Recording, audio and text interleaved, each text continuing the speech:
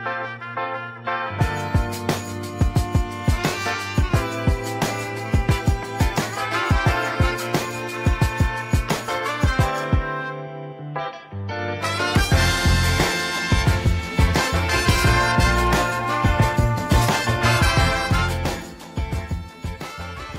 following presentation is for educational purposes only. All of the symbols, trading ideas, and live trading are for demonstrational purposes and are not recommendations or trading advice. Past performance may not be indicative of future results. All of the information and opinions expressed by third-party guests are their own and are not necessarily those of NinjaTrader LLC. Trading futures involve substantial risk and may not be suitable for everyone, and trading futures can result in losses greater than the initial required margin. Traders should only trade futures with risk capital. Risk capital is money that you can afford to lose without jeopardizing your financial security or current lifestyle. You can find additional disclosure information on the NinjaTrader website.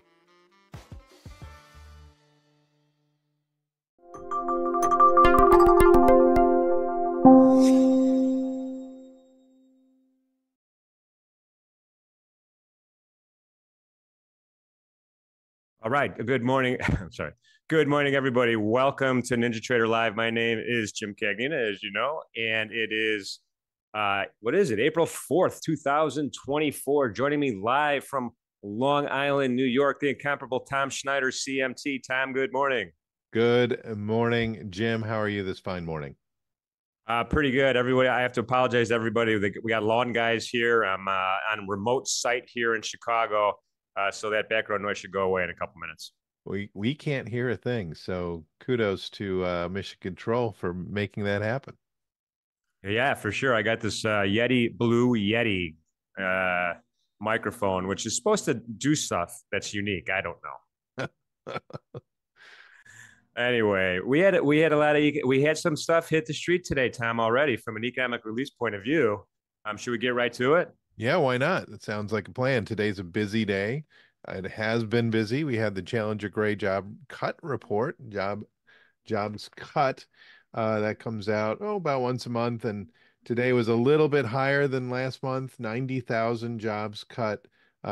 Technology industry leading the way with 14,000, which is about a third of what it's been since the beginning of the year. U.S. government was the top job cutter last month, accounting for 36,000 announced layoffs. So, hey, Tom, also technology industry led some cuts too, right? 14,222 in March. And 42,444 since the year began. So that's a little bit surprising.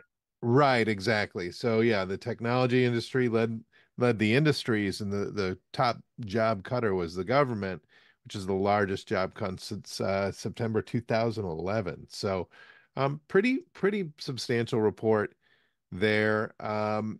Through the first 3 months of the year, companies have announced 257,000 layoffs, which is down from last year's first quarter. So maybe that's good, trending in the right direction on a seasonal basis. Yeah, the suggestion there is, another indication of the job market continues to hold up in the face of these quote unquote high interest rates. Right. And we got another report too. I think the big weekly report we get is jobless claims, right? Thursday, 8:30 more in the morning, New York time. We had 221,000 jobless claims last week, which was ticking up from what it's usually been around 210, 212,000 for the last month or two. Forecast to be 214. So it wasn't unaware that it was ticking up slightly, just jumped up a little bit more than normal. But continued jobless claims ticked, it was lower than forecast, and in fact, ticked down from the previous week. So Tom, let me ask you, do you think that the jobless claims being a little bit higher, 221 versus, the 4-week moving average, which is closer to 200, do you think that's a sign of things to come, or you just think this is kind of like noise in the data? Well, I think the jobless claims are different from the job cuts, right? So the job cuts are nearer, right? They happen more recently. Mm-hmm. Jobless claims, there might be a little bit of a delay, right? Because sometimes when you get a jobless claim, somebody gets let go, they do have a payout from the company, right? So they still get a severance package. And so maybe those jobless claims come a little bit, or those claims come a little bit later. So this could be cuts that happened a month ago, 2 months ago, 3 months ago, 6 months ago if it's technology. So I think we'll start seeing that Challenger gray job cuts uptick in the claims a little bit later. So I don't know if that's good or bad, but markets seem to like it.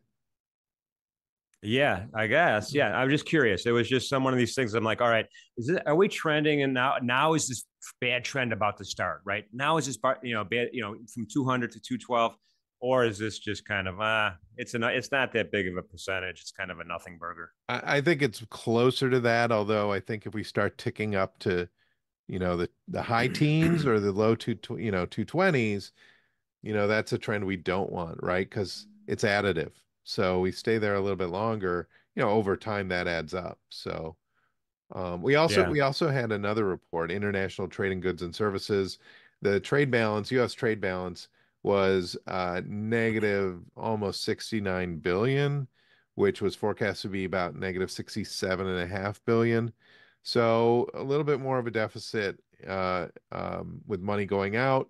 I don't know what that means for trade, if that's good or bad. Maybe it means we're spending. I don't know. Yeah, this number fluctuates, Tom, every month. Sometimes it's a little bit higher, sometimes it's a little bit lower. But this doesn't help me when I'm thinking about my bias or my day trade. Right. It's almost like an interesting note, but you're not making any decisions on it. Yeah, and maybe we could ask Blue Putnam next time he's on. Should we be paying attention to this? How does it work? What does it mean? When you have a negative trade balance. I think he's told us before that most of a lot of the big, I don't know, big eight or big five industrial countries should have a negative trade balance. Okay. Um, Anyway, we've got some other news coming up. We've got Philadelphia Fed Bank President Patrick Harker. It's Fed Palooza all over again. We've got Patrick Harker speaking at 10 a.m. We've got the weekly EIA natural gas report. We've got a couple of weekly bill auctions, 4 week and 8 week, but then it really kind of kicks in with the speakers. We've got uh, Richmond Fed President Thomas Barkin at 12:15. We've got Austin Goolsbee. He's from Chicago, where you are, 12:45. Cleveland Fed President Loretta Mester at 2 p.m. We've got a couple of St. Louis Fed presidents speaking. One newly appointed or newly in the role just this week. So that the X is Kathleen O'Neill Peace, and then Alberto Musalem, he's going to be speaking at 7:20, and somebody on the board of governors, Adriana Kugler, is speaking at 7:30. So a lot happening with Fed speakers today. yeah, Adriana Kugler is kind of new. She was appointed for that. There was that open spot for a long time. She was appointed in September 2023. So Adriana is relatively new, but still, she'll be speech worthy, Tom. The other ex-Fed speaker that was on Bloomberg this morning, is Dudley, right? He used to be the guy in charge of New York. He's I don't know what he does now, but he's this a frequent speaker on Bloomberg, and Dudley made some interesting comments about the neutral rate and the Fed funds rate. And he feels right now, remember before it was like, all right, the market was way off on its estimates of Fed rate cuts versus the dot plot. He thinks it's the opposite now. He thinks the market is smarter than the actual dot plots right now. And he said that it seems like everything is reversed. He thinks that the R star neutral rate is probably higher. He thinks that the Taylor rule is going to necessitate a terminal rate of 3.75 instead of anything lower. And so that was kind of really interesting this morning listening to him. Yeah, and it kind of goes with what we've been hearing about, 2%. Maybe that isn't that shouldn't be the target rate. The Fed speakers are saying that it'll take a little bit longer. In fact, I think I heard yesterday one of them said it could be not until 2026 that we reach a 2% inflation. Um, I don't think they're saying, they probably can't say what Dudley's saying, right? Which we agree, it Right. should be higher. But yeah, that's interesting. I wonder what Dudley's doing now, right? Some probably on some board or a couple of boards or doing some consultings. Maybe he's on a think tank. I never knew what a Oh think yeah, tank was, Tom, but it right. sounds cool. I want to be on a think tank. Yeah, yeah, you get to write papers, the whole bit. Yeah. By the way, there was Bosnick who said 2% target 2026. That's right, yesterday. Yeah, Yeah. he seems like, yeah, we talked about that. He might be the no rate cuts guy that we saw in the dot plot.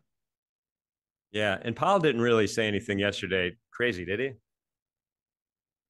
No. Well, there is one thing we want to talk about with either Blue or Eric Norland, maybe even Stephen Jonathan. One of the things he said was the capacity of the economy moved up perhaps more than the output. Now, the question is, what the heck is the capacity of the economy versus the output? You would think the economy is the economy, right? Is it the potential versus the output? Well, who cares what the potential is? If we don't achieve that potential, that doesn't help us, right? So I'm just curious. Mike and I were talking about it. Maybe it's something we should ask Eric Norland or Blue Putnam.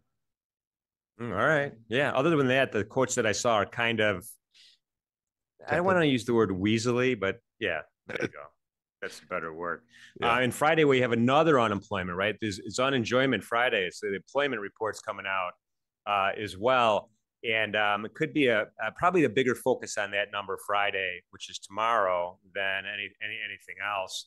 You know, it was funny because the average estimate is about 213,000 for employment on Friday, and then Farrow was talking on TV this morning again on Bloomberg Surveillance, suggesting that there was a whisper number. Actually, this wasn't Farrow; it's Mike McKee saying the whisper number is higher, 275,000.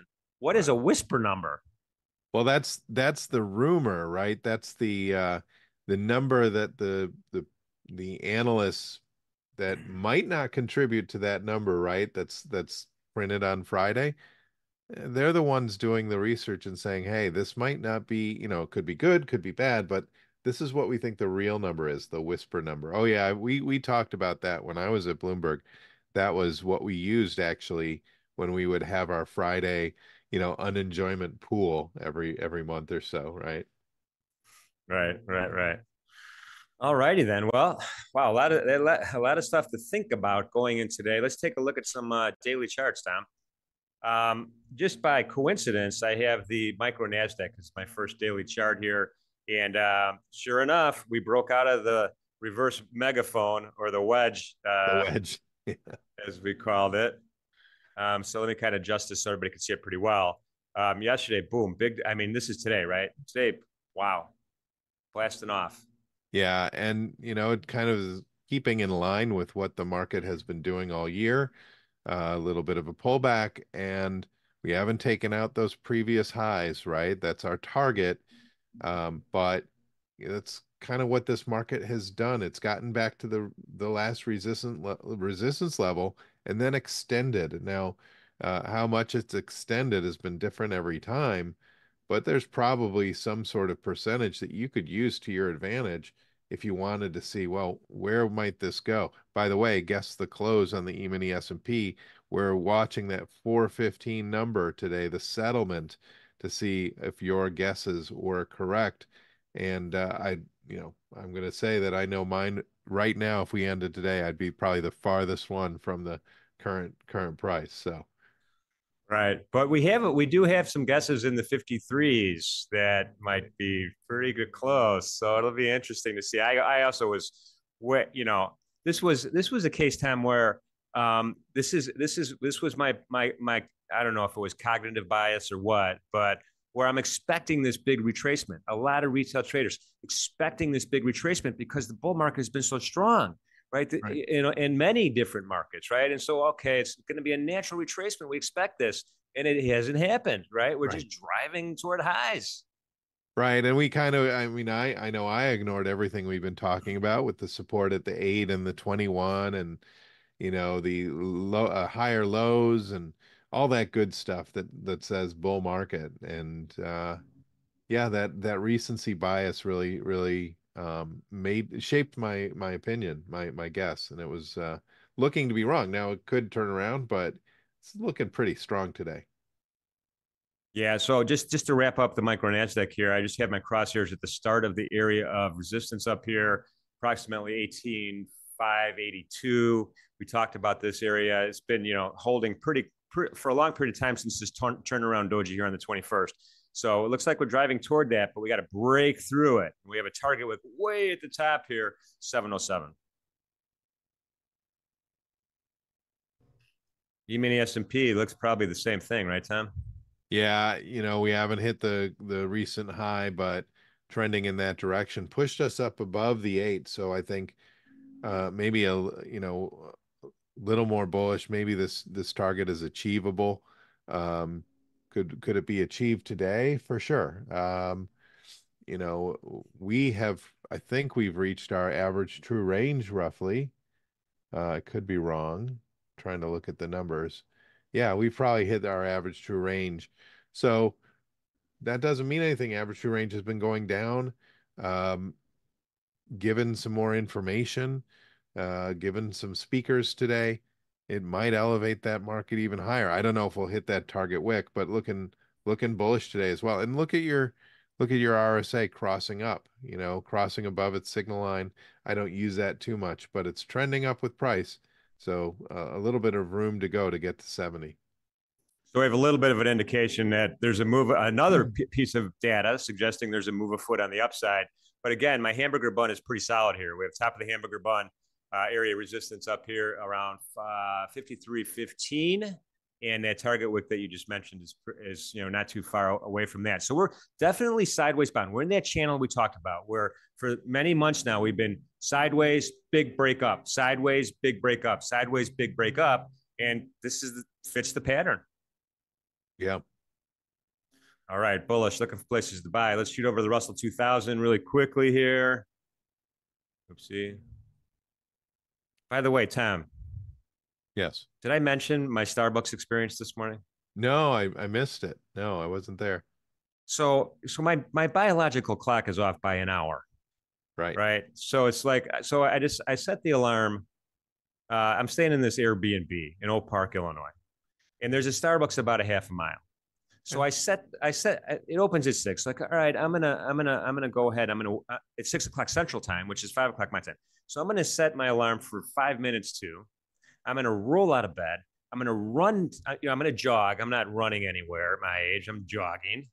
I'm gonna jog to the Starbucks, and it's not raining anymore. It's 34 degrees out. Okay. So I get to the Starbucks, first one in. I don't know if I was the first one in. The girl behind there, everything's all set up, and I was like, "Hey, could I get a venti coffee?" She goes, "No." I go, "What do you mean no?" She goes, "Our coffee our coffee machine's broke." Oh, But that's like you're a Starbucks. that's your What do you mean business. it's broke? Yeah. Right. It's like going to a car dealer and saying, "Can I buy a car?" No, we don't have any. Right.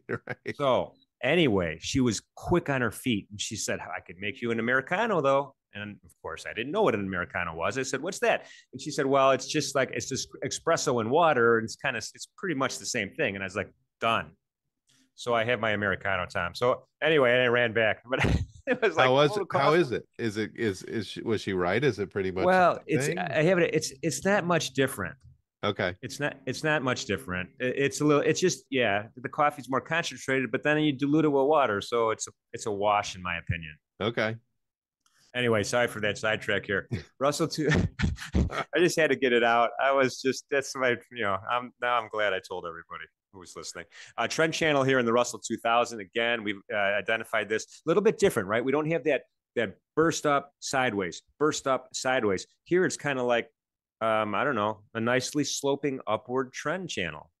Yeah, a little more wavy, but I checks the same boxes as those two other markets we looked at. It cross above the 8 moving average, 8 period moving average within the trend channel, not quite at the recent highs, looking at a little bit of a, maybe a resistance area before that, but in trending in the right direction if you're bullish, and today big bullish candle. I'm open-minded a little bit just because it's the Russell, but it looks bullish today. Yeah, and what guest did we have on? Was it Jimmy yesterday who was bullish the Russell 2000? I think it was Jimmy, yeah. Yeah. Yeah, he was excited about it actually, which surprised me that he even mentioned it. But that was pretty interesting. Now the RSI is also having that same start of that same crossover. Yeah, and it has a ways to go to get to overbought. So, that really doesn't mean we will get to overbought. Anything can happen, as we know, but it just gives me a little bit potential for gives me a thought of potential for the Art Russell today. Yeah, so it looks like some systematic behavior between the stock index futures. So again, I'm looking for places to buy the Russell right now. The Dow. Let's look at the Dow. We have the famous Jason Mission Control M pattern up here. Little Yeah, little bit of a reversal pattern here, right? With that, I would call it a morning star. It's not a perfect morning star, but yeah, almost an equal and opposite from the candle 2 bars ago, being yeah, held back by the A period. yeah. But again, very strong bull. Yeah, again, no wick at the top of this candle here so far this morning. Seem to like the data that came out today. Seem to like what all the Fed people are talking about. So that's kind of the story for the stock index futures. Let's go over to gold. Gold finally has has a little bit of a sell off. I mean, this was like, um, you know, the top's not in time, I don't think, Right. but we do have a little tiny bit down $6.20. Yeah, so this looks like, it could be toppy, could be maybe some reversal happening, but we still have a higher high and a higher low. So Mm. we've seen it before. Three days ago, we saw a slightly red doji with a higher high and a higher low, and the market kept, continued to rise. So, I'd be interested to see if it takes out yesterday's open. That to me is kind of all right, a little bit more worrisome, but really yesterday's low is more important because if it takes out that's a big reversal. Now, I don't know of anything that will move it down that much, but yeah, a little bit of a pullback might be a buying opportunity. I don't know. Yeah, well, that's the thing. That's a great point. So right now, my bias is bullish here on gold. We have a down day. We're going to look at the 10-minute chart, and it's going to look bearish on a 10-minute chart, is my guess, right? Yeah, And yeah. so now we have a conflict, right? But if there's an opportunity to go long on a day trade on a 10-minute chart or 5-minute chart or 3-minute chart or whatever, then that might be more compelling to do an intraday counter trend trade because you're going with the trend. Right. Is badly worded as I just did that. All right. Let's keep moving here. Let's go to crude oil. We have time, right? Yeah, we got plenty of time. Nothing but time on our hands. All right. Bearish engulfing starting to emerge after a turnaround doji. Oh, this is a really good. This is great. I love this. Yeah, so a little more, I would say a little more signs of weakness here, only because our low today is about where it was yesterday. Um, yeah, that is kind of a bearish engulfing. Um, but this could be something else, right? This could be when you see gold and you see crude kind of behaving the same Mm-hmm. way, you wonder if it's not just because they're dollar-based instruments and something's happening in the dollar. And that's where I might look at my market analyzer to see what are the currencies doing. The currencies to me are kind of a good canary in the coal mine. Currencies today are up. So maybe there's weakness in the dollar. That could be, I don't know. I don't know what that would mean for crude or gold. Yeah, well, I mean, think about interest rates, I think, is part of the equation, right? Mike Burke was really articulate in talking about that the other day. But you're right. The currency, the dollar, US dollar is weaker against most of the currency pairs. Yen is a wash. Swissy is still having some trouble here. But again, the Swiss they're like Japan, right? They're at what 1.75 is their Fed fund rate, Right. or maybe 1.50. I can't remember now. It's been a week. It's been a week since they changed it. So yeah, so the dollar is definitely weaker. Treasuries are a little bit now are finally starting to show some signs of life after a big 3-day breakdown here. We can talk about that as well. But the pattern on crude oil right now, we've had our inventory reports out for the week. OPEC Plus is, done OPEC Plus stuff. And now we have this nice kind of breakout trend trade on the way up. We have a turnaround doji, and then we have a bearish engulfing. My radar screen is up right now, even though the long-term trend is bullish and I should be looking for places to buy going into the 10-minute chart. I am going to have my radar screen up here because of these two candles.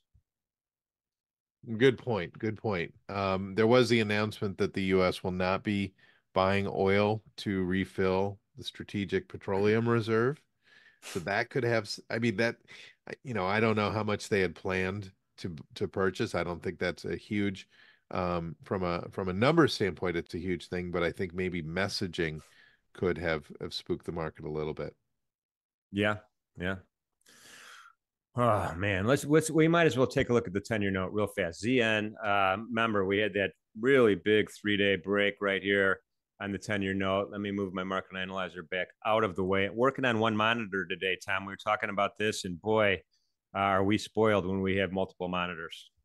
For sure. And 10-year note today, yesterday, even the day before, buyers coming in to push this up. I think it's due to the messaging from the Fed, especially Powell, of a little more certainty in what they're doing, even if it's the number of rate cuts, 3, 2, 1, whatever it is. I think there's a little more certainty of where the interest rate will be. Yeah, and we tested the double bottom, right? We tested the double bottom that we, this is the bottom we had on what is it, the 22nd of February. And this has been very cyclical. Nice rise up, a lot of hope, and then a lot of despair, then a little hope, then a lot of despair, and then we kind of wick through that double bottom-ish area down here. But these are big candle wicks, shadows at the bottom, Tom. What does that mean? Just means that the buyers are pushing this back up. The buyers get interested, and all of a sudden they're interested in buying and push that market up. I think it's just an area where that gets too cheap. Buyers come in, push it up, and we're seeing that again today. Yeah, so for sure. And this is looking like a little bit more of a bullish, kind of a reversal pattern, maybe a little bit. We'll see. We got a long way to go before we get to that old area of resistance up here at the top at 110.28. But we will keep our eye on this thing to see if this is a real turnaround or this is just kind of like, oh, okay, the Fed's trying, so we'll cooperate a little bit. Yeah. Oh, wow. Look at the time, Tom. Let's take a really quick break and get back to the opening range. Okay.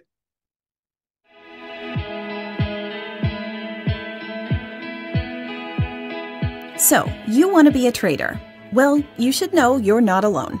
Over the past several years, record numbers of people have set up their very own online trading accounts. There's never been an easier time or more inexpensive way for do-it-yourselfers to get started trading the financial markets.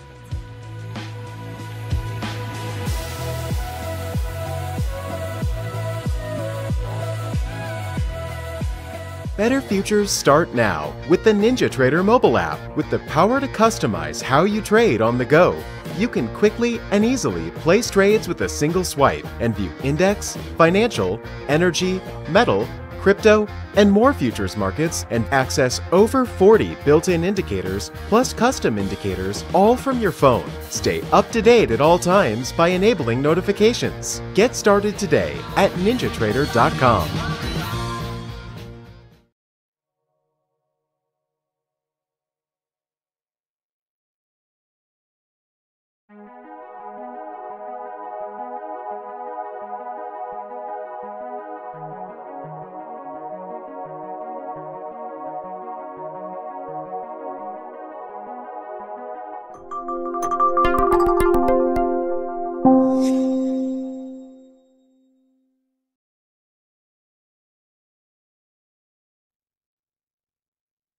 All right, we are back. NinjaTrader Live. My name is Jim Cagney, and I am joined with Tom Schneider, CMT. We are entering the opening range. The bell's about to ring, and I have some 10-minute charts on the screen.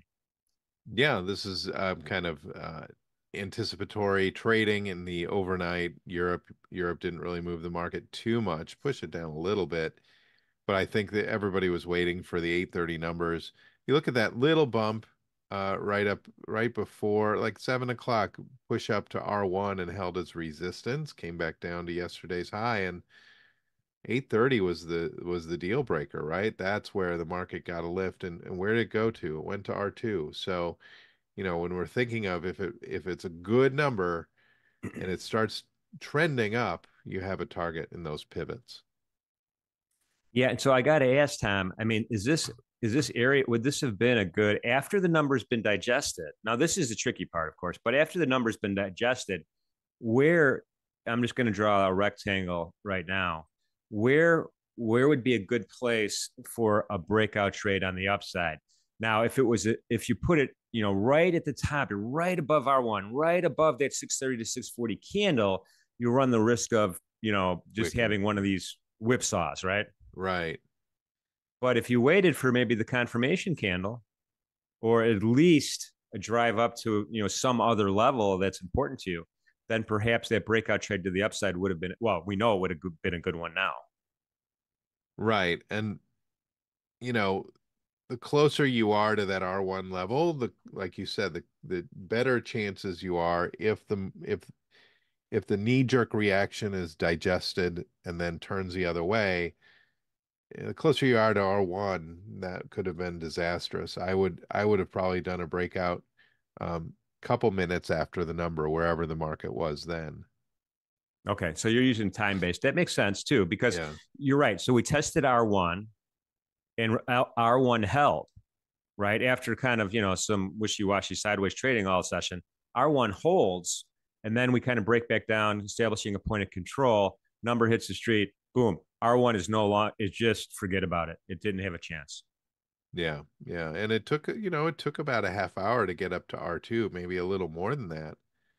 So that was, I think that's again where pivots hold their value is uh, um, you kind of have a guide. Now, of course, we're extending past it. Doesn't mean that R2 is where it goes and it holds and it turns around, but it helps you with the concept of I don't know if it's risk and reward or, you know, you have a sense of where the market might go. You could say, well, if I put on a, one lot, it makes this many handles. This is my target. Is that worth it? Is that a trade that's worth it?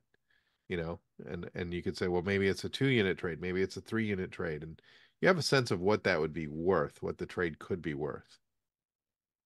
Right. So all right. So, but with our two in play now, would that possibly be a place for support? Oh, sure. And we might see a little bit of a retracement back down to test R2 just because it's an interesting level, right? Traders know about it. That might be a good place to go long. Interesting that we're at the opening range, the first candle of the, first 30 minutes of regular trading hours, and we're not making a huge candle. We're not continuing to advance. We're not having a huge retracement. Still early, right? Could continue to kind of come back to earth a little bit, but it's not like volume came in and really the market, the level of the market was determined. This might be where it's a good price for everybody. So that's a great observation. So we're 2 minutes into the opening range, right? You can see the volume histogram bar at the bottom of my panel 2. It's the biggest histogram bar so far today, and which is telling us volume is coming in right now in this first 2 minutes, but price action's been kind of subtle here. It's, we don't have a huge range right now. Yeah, so maybe this is the level that there's some price happiness. If you pull your market, so we do have a new point of control, right? So, this to me, when you see competing points of control, you see 2 volume clusters, it basically becomes old happiness, new happiness. And the new happiness is due to the numbers that came out at 8:30, not because we have new institutional trading at 9:30. Yeah, and we blew through these price points quickly, and as a result, we didn't accumulate a lot of volume along the way. So this is a volume deficit, creating a double distribution. We have the top distribution, which is contemporary, happening right now, post-economic release. The bottom is what happened overnight. So it's a capital letter B it looks like a capital letter B if you use your imagination, called a double distribution. The paradigm in pricing has changed, right? It's shot up here right now. And this gray area here, or I don't know if it's brown or orange, Tom, but this is not price happiness. We didn't spend any time there. No, now it could be later. We can fill this gap up later, but maybe not. So right now my focus is from the top of that shaded area to the highs of the day. Yeah. Whew. Let's keep moving here. By the way, Jim, I want to let's do the special shout outs. Why don't we? Let's do it. Go ahead. You got it. So first in the chat, we like to give special shout outs. And today's no different. We have W Ray and Moisty D. I'm going to say W Ray is in the NinjaTrader chat. Moisty D is in the YouTube chat. And you both get a special shout out. And you too could join the chat at YouTube if you have YouTube up. Be sure to smash the like button. Jim likes when we say that. Smash it. Also subscribe if you'd like. But I think you have to subscribe to see the chat. So maybe I'm preaching to those who are already in there. You could also go to ninjatrader.com/events and join the chat there. Either way, Mission Control is on it. They're sending your comments to us, your questions, your trade ideas. If you have them, please share. We'd love to see it. Yeah, and it's been a great, we've gone through this journey together.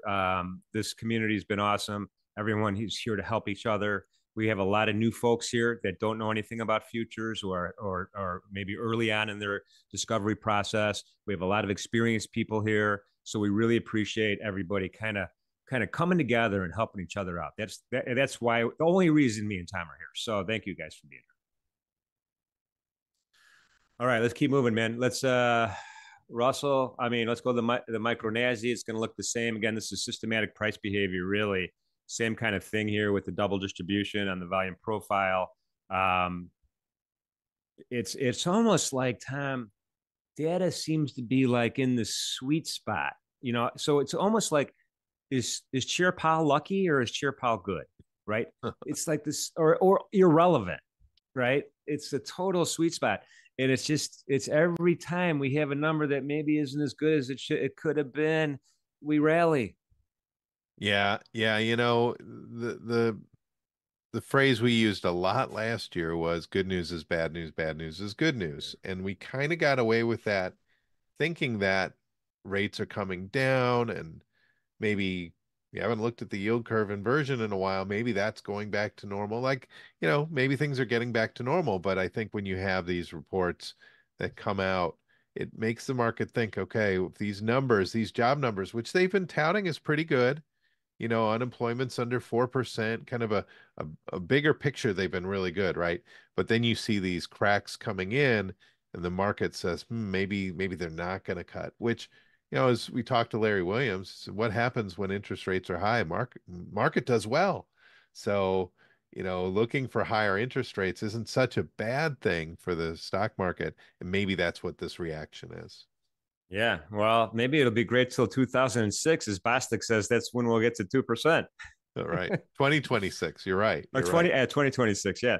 Right. The inversion actually got worse. Like the 2-year yield right now. Well, when I say worse, bigger. 2 years at 4.60. The 10 years at 4.31. So that's about, just by rounding, about 29 basis points. Yesterday it was around 26 basis points. So the separation got a little bit bigger. Right. But remember, we were talking about 100 basis point separation at one point. So yeah. We've come a long way, right? Yeah. Let's shoot over to gold. Gold's down $9 now. Remember, it was down $6 when we started talking. So this is a really nice pattern too, Tom. We have a really nice area of support down here for gold. Remember, our long-term bias is bullish.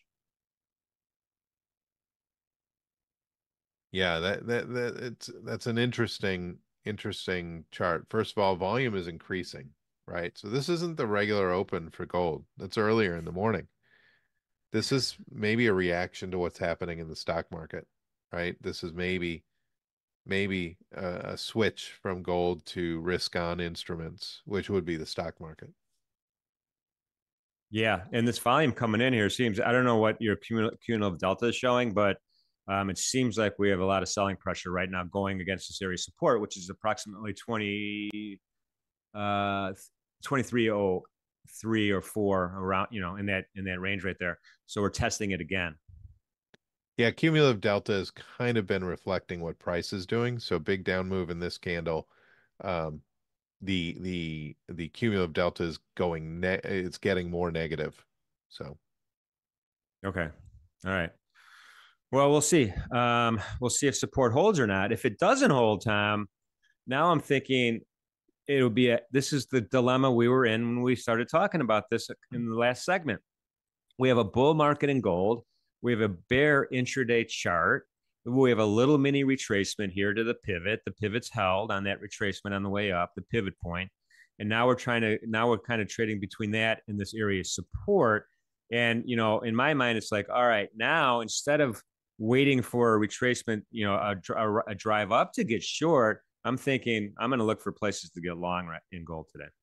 So I would agree, but a shorter term trade might be, I'm looking at this and it seems like the swing lows just get lower, right?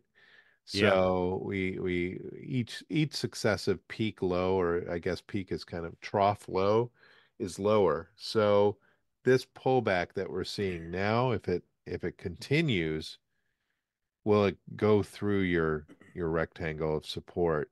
I might look at a breakout trade to the downside to get to your support, but that would be a shorter Ooh. term. And we could talk about that after 10 o'clock. Okay, we will. But so I'm thinking the opposite now. And this happens sometimes. We have different opinions. I'm thinking of a breakout trade on the upside. So I'm thinking we take out the pivot, right? And then I'd consider entering long on a stop to see if we can get continuation buying consistent with the daily trend. But alternatively, everything is there's a couple of markets that are rotating. So you're thinking the opposite. We'll get back to this at 10 o'clock, Tom. But Yeah, that's why I drew that ellipse right there, thinking, wow, this pivot's held. This pivot's held pretty good after we broke through it, earlier this morning, 7:30. But now another drive back up and a continuation buying past that target wick here at 23.10.4. That might trigger a breakout on the upside for me. right. I see that. Anyway, I don't know. I don't know what I'm talking about sometimes. Let's go to crude oil. Let's go to crude oil. This one's a little more choppy, huh? Yeah, nice distribution though, right? A nice volume profile. Kind of three things I look for in a volume profile is a bell curve distribution, point of control right in the middle, and then kind of equal volume on the tails, right? On the out of value area, top and bottom. And, they don't have to be perfect, but in terms of the shape, but it's a pretty nice distribution. You're not exactly in the middle, but you're pretty close to it. Your tails they look about to be the same amount of volume. So, how does that help us? Well, if this is a range trading day, we have a natural pivot. When I say pivot, something to swing around, right? Something that pivots, swings around. We could trade around this pivot, this point of control. But we also have one with the VWAP. So if those two things are lining up, to me, that's a nice range bound trading thing. I do see a slight downtrend to this though. Successive lower highs, not quite successive lower lows. We did have that M pattern right around the middle of it around 6:30, but it might be that we do swing around the pivot or the VWAP and the point of control, but it doesn't maybe extend as far as we'd like to the upside. Yeah, I'm with you on that. I am with you on that. So I love that observation that the VWAP's pretty close to that point of control, kind of going sideways right now. So, again, buying the bottom of the value area, selling the top of the value area. I mean, that's a trade that worked nicely since 4:30 this morning. Eventually, maybe we'll break out, but that eventually might not be today. We don't know. Right. Yeah, I like it. I like it a lot. Volume is kind of slowed down a little bit, though. A lot of it. That's something. So, Tom, who else is here with us today? We have some great folks here in the community joining us live today. Sure do. We have Cos P. We have Nick Earhart in Colorado. Nick, this is your first time. Thanks for joining us. Boston J is here. Yovan, Stephen Rios, Turtle, Simo, Paulie H, D. Franklin, Raleigh, R. Crawford, Anissa, Andrew Morris is here for money. Chadro, J-Man 2005 in Las Vegas. Nola Boy is here. Rhyme Waters, Brandon N, Winner PD, Newbie S is here. Bo Hunter, Ames, Theo G, Reuven N, Amity Jones from South Oregon. Welcome, Amity. Eric Harrison is here as well. Avi, Hida, Mike M. Thanks for coming to the chat and joining the conversation. Absolutely appreciate everybody being here. That's awesome. It is awesome. Yep. Everybody's here today. Where do you want to go to next, Tom? Let's check out copper and silver real quick. That was a topic yesterday. Right. Well, actually, it's been a theme all week. Dr. Copper was on the move. We had a big breakout last couple of days on the upside.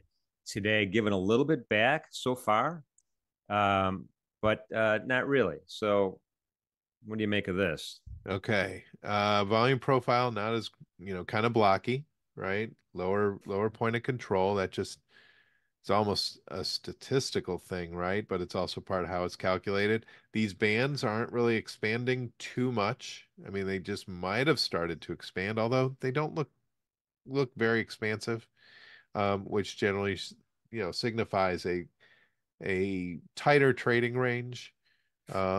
We've been up and down, above and below VWAP all day. So it looks pretty rangy. Yeah, no, for sure. I do notice this benchmark candle though, right here, 720 to 730. It's a pretty large candle, to be honest with you. But it kind of set the pace. And then we never really recovered back into that particular candle, right? We maybe rallied back up to the piercing line or the continental divide. But we couldn't close above it, really. It's approximately where my crosshairs is. And then we kept going down, and now we're trading below VWAP right now. So today, right now, I'm feeling like, even though, and again, this is a conundrum, right? Because the daily chart's telling us be bullish, but maybe this is going to be a little bit of a natural retracement day down. And look where that point of control is. It looks like it's support, in a support resistance area, right? It was support for so long. Now, of course, the point of control is dynamic, it just happens to fall where it falls, but this might be a case where the point of control doesn't act as a pivot. We'll see. Yeah, so it's looking good, though. It's looking good. We'll see how that goes. We'll come back to that in a little bit. Let's check out silver, too, though, Tom. Silver's a market we don't really talk about much, and there are smaller contract sizes here on silver, so keep that in mind, because silver is a big contract from a tick for, a dollar for dollar point of view. So make sure you have the right risk-reward ratio depending on what flavor of silver you're trading right now. But again, we're having this little bit of a retracement back down today, Tom. Even though we had a breakout the last couple of days on a daily chart. A bullish engulfing candle right now, popping back up toward VWAP, but we lost VWAP in the rearview mirror really early today. Right, and since, I don't know, what time was that? Since about 6 this morning, we've been trapped between the second standard deviation bands, which is interesting because I don't think it'll sustain. It could. But if it, this is one where if it breaks out on the upside, maybe you target VWAP for a shorter trade. Yeah, I mean, this is I love the fact that you said trapped between the bands. Yeah, there's some kind of trademark there, Tom, for us. The market is tightly bound by bands. I don't know. Yep. But it's looking bearish for sure. So any type of long trade right now would be a contra trend trade. But VWAP held when it was tested at 4 a.m. Regular trading hours opened, and the institutional traders look bearish. So I don't know. If I'm looking for a counter trend trade, it's just to VWAP. Yeah. I mean, another strategy that's worked pretty much since 640 selling off the off the first standard deviation band, selling off the first standard deviation band, selling off the first standard deviation band, selling off the first standard deviation band. And I know my experience as a commodity broker for all those years, that's a strategy that people do employ. Yep. But then you have to be careful of that eventual breakout to the VWAP, because that's another possibility. And then all of a sudden, okay, I'm done with that trade idea because we're not bound by the bands anymore. Yeah. Oh my goodness. Anyway, Jim, one thing that you were talking to Jimmy yesterday about, copper, which is a useful metal, right? It's something we don't hold necessarily for intrinsic value. It's something that's reflects what's happening in the economy, versus gold, which is more of a traditional inflation hedge, so to speak. But when we see commodities rising, like copper, like even silver and gold, to me, that's not inflation in the rear view. That's possible inflation ahead of us, right? Commodities kind of lead that inflation cycle. So when we see crude and copper trending up, and forget about cocoa, right? Cocoa is a supply demand thing, right? Corn might be a supply demand thing, although I would lump it in maybe with copper and silver. I tend to get a little worried when we see these markets elevated, because it is kind of a canary in the coal mine, maybe, for inflation. Yeah. I mean, all of this stuff goes into everything we consume, right? So the manufacturers have to buy, in raw ingredients or inputs or whatever to make the product that we want. And then all of that stuff costs more money coming in to the factory, and it's going to cost more money coming out. So prices might be affected, is what you're saying. Yeah, well, I was just trying to summarize what your point, which was a good one, and I don't know how good I was at summarizing it. No, that's good. That's good. I didn't wake up this morning. It's like, all right, I'm going to use the word factory today in the presentation. But it sounded like the word to use. Yeah, no, that's good. Oh my goodness. Let's shoot over to the Euro FX real quick just to see what's going on there. That is 6E on my market analyzer. Remember, symbols here, symbolism is a little different in the futures market for currencies in particular than it is in the over-the-counter market. In futures markets, the CME has a 6 in front of the currency pair. So this a 6 in an initial, which usually is obvious. J for Japanese yen, C for Canadian dollar, A for Australia. So just to point that out, if for those of you who haven't traded a futures currency pair before. And we don't know where, and I think you were talking to Craig Buick, and where did that terminology come from? Why 6? I don't know. If anybody knows, feel free to drop it in the chat, because it stumped us and stumped Craig Buick at the CME. Yeah, I that's a good point. I don't know. And currency futures have been around a long, long time.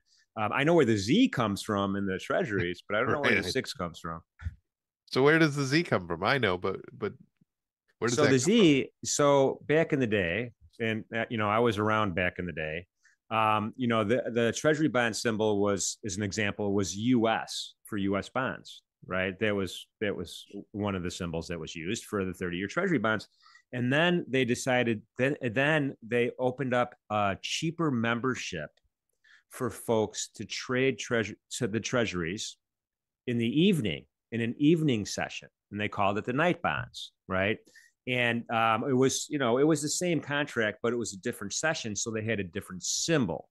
Right. And so they decided, since it was the night bonds, they were being funny, and they put a Z in front, right? Catching Zs. Instead of catching Zs, we're trading bonds at night. So that's how that Z came in front of the treasuries back in the day. And it stuck, and it became an electronic market. I love that. That's a great explanation. Yeah, but the 6, I don't know. And I think the micros might be 7s actually. So, but I don't know how that came about, but one of these days we'll figure it out. If anybody would know this, it's Eric Norland. He knows everything. So maybe we'll get him involved in this research project. Yeah, for sure.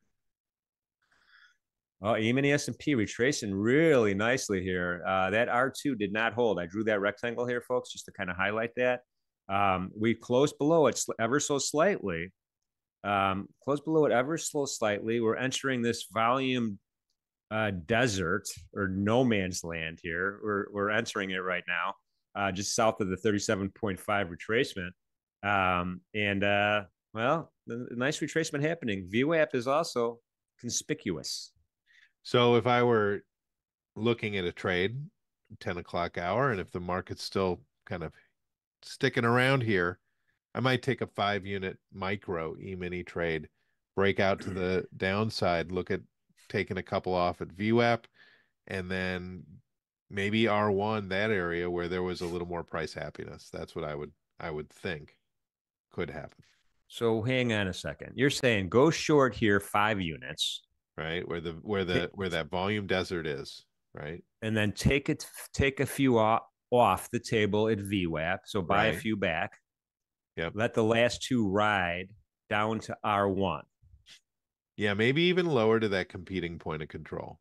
And that's the beauty of multiples, right? You could do one there, one at R1 and one at that point, or have a runner, right? Yeah. Well, all right. I'm not that courageous. Okay. I hear you.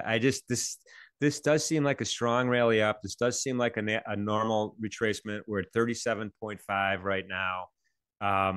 My inclination, I would do something a little different. I would wait. I would try to do a 5-unit trade. I would try to get long at a couple different places, at the 37.5, at the 50, at the 62.5.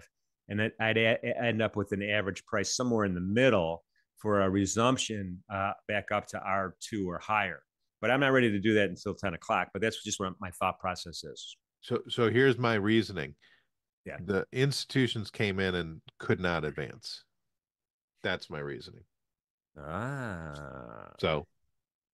But I've been wrong before. Yeah, and all right. So let's just do point counterpoint.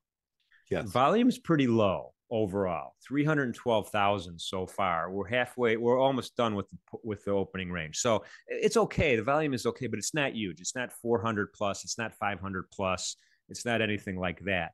So I think the institutional participation in general is a little less than normal. And when it's a little less than normal, it's us folks trading and the algos trading. And, there's also going to be some institutional trading for sure. So I hear you on that. And the ratio between the micro NASDAQ and the E-mini S&P is pretty tight. So that's an argument in your favor. So I don't know. We'll see. We'll come back. Yeah, we will come back. By the way, Pipchick and Chris C are here. Oh, all right. Like Chris C. I think you know who Chris C is. Maybe, I don't know, because he's, we have our family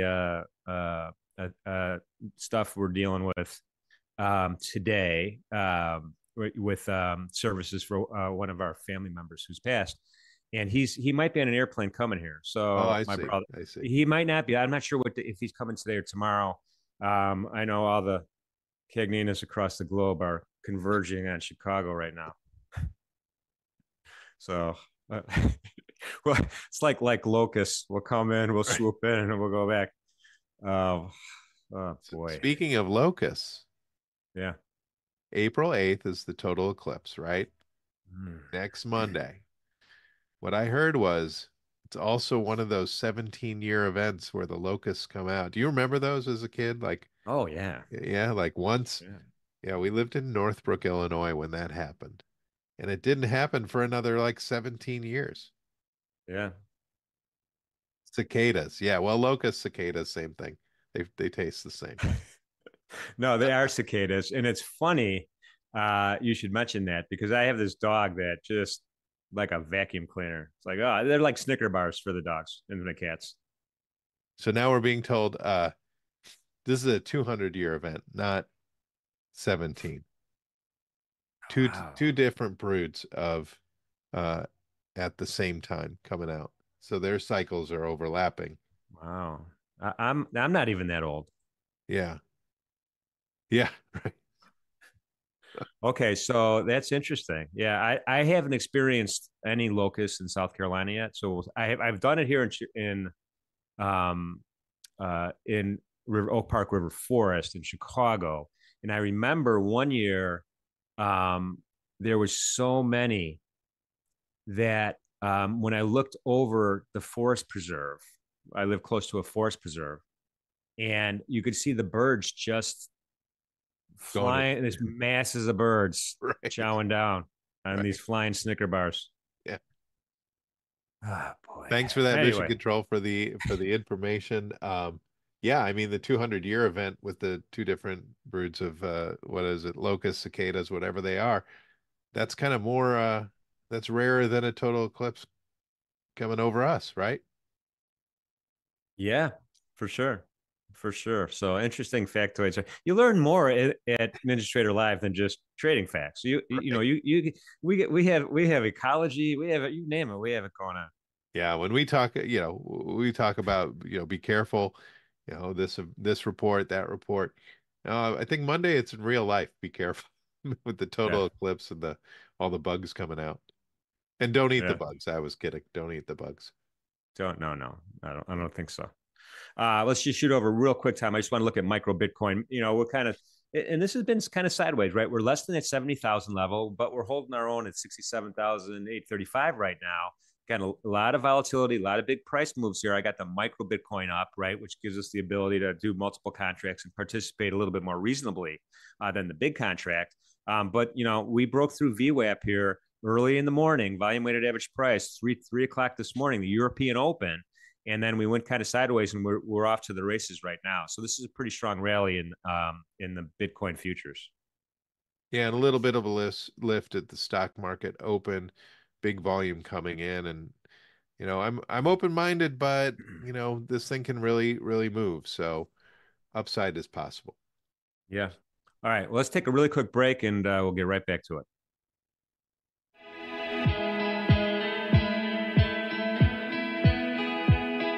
So, you want to be a trader? Well, you should know you're not alone. Over the past several years, record numbers of people have set up their very own online trading accounts. There's never been an easier time or more inexpensive way for do-it-yourselfers to get started trading the financial markets.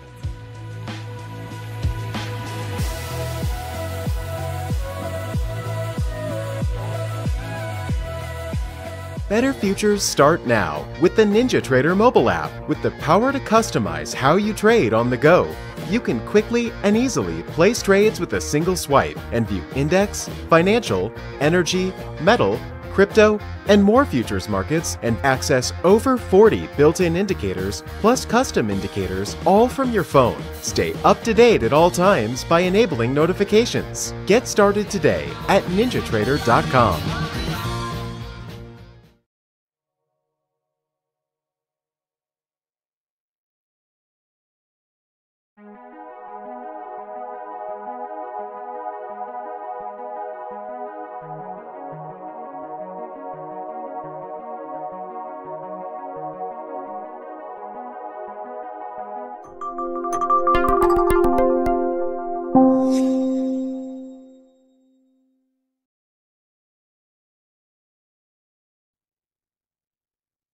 All right, we are back, folks, with NinjaTrader Live, Jim Cagnina and Tom Schneider. Appreciate everybody being here today. Opening range is officially over, right? So now we're entering that period after the opening range, right? That first 30 minutes of the open of the New York Stock Exchange is over.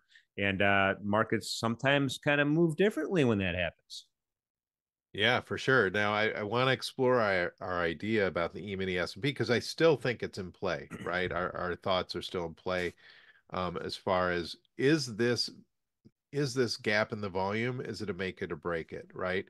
My contention is if the market starts trading down there, it's just going to shoot on down back to where there was price happiness or close to it. Jim is thinking a retracement trade is possible, go long. So, are we still in that conviction, Jim? Not much has changed, but are we still looking that way? Well, from my point of view, I haven't changed my mind. Okay. But I'm open-minded. I'm willing to try whatever you want. Remember, folks, we're trading in a real-time simulated live account right now. And, we'll do a lessons learned after this. That's the point. We're talking through our trade ideas. We're thinking about what to do. We're trying to articulate that to each other and everybody else. And so don't follow blindly whatever we do here, right? Just it's just really experimental. We're really kind of coming up with the lessons learned, and then over time, hopefully, we have enough. We write down our trades, we come up with our muscle memory, and we develop a long-term strategy that we stick with. But Tom, I could go your way. I can get short five. I'll do it in the big. I will do it in the big. I just don't want to toggle to the micros right now. Sure, it's going to look the same and be the same, so it doesn't matter. But so where are you thinking? You're thinking. Well, let's do this. Because thinking about it, I still see lower highs, right? Yeah. Now your argument about volume, I don't know which way that goes, right? Because we've said in a low volume day, still there could be some pretty big moves. I maybe what we'll do is we'll use the target of 50% retracement, and we'll go long, right? We'll go long there. All right, how many units? Let's do 2 units. Okay. So, and at least we're consistent with the intraday trend and the interday trend, right? We're consistent with both of those by trying to find a place to go long in my mind. Going short, I realize I agree with you. There's always these retracements. There's always these reversions to areas of interest. I get that for sure. But then we're talking counter trend trade, and I am not good at that. Right. Right. Anyway, I hear that. I hear that. So we trade down to that 50% retracement level. Okay. We take 2. Where are we wrong? Right? Where can we let that trade breathe to? You have a red dotted line right at like 52.90 or so. We're wrong often, Tom. So we might already be wrong, but right. I don't know why that line is there, Tom. This is a legacy line from some other era. Yeah, maybe from a daily chart, right? That kind of filtered through. I don't know, but I'm going to delete it. That doesn't ring a bell. Okay. So, for me, the areas of interest are the 62.5% VWAP for sure, but we want to test the VWAP to get our position, and then 62.5 is kind of important. Bottom of the value area, which is approximately 52.84, is kind of important, and then you got the next VWAP band right south of that as well as previous sessions highs. So there's all sorts of areas of interest where we know there's orders. We know people are putting orders at these places, right? Traders are putting orders in these places. So we have to pick our areas importantly. Now, if you put it all the way down, Tom, past to the bottom of the value area, we're saying this volume deficit is going to be filled in, or at least a little bit, right? It's going to be filled in all the way through it. So does that make sense to go that far, or does it make sense to say, all right, once we chew up some of this volume deficit, that should be enough for resumption? Yeah, I don't think we need to go that far. And I'm gonna add some more interesting factoids here. I'm gonna put a little bit of area of resistance that we saw. This was pre-market high, high, right where I drew my rectangle, right, and it held. And we know a lot of times support becomes resistance and resistance becomes support. So this arguably would be another area of interest where we could say, all right, we get to that rectangle, we're out, if it kind of tests it and breaks through it. I kind of like the idea of the 62.5 retracement level because it's right near that price happiness area. I agree. Yeah, I think if it starts to travel south of that, it's going to fill that volume and get to that bigger cluster, which I think is too much. I think that's too much risk.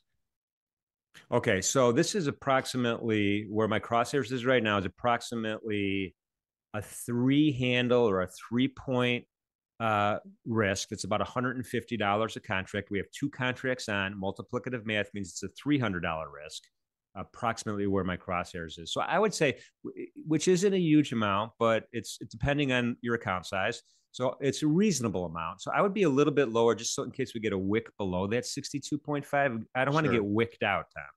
Right. I agree. That's good. You're still within that volume cluster. Yeah, that's good. All right, let's do it. Now it's got to be 2. I'm going to use, and by the way, folks, we have coming up today, not the next segment, because we have a great next segment with Tom and Anthony Crudele and Tracy Shuchart.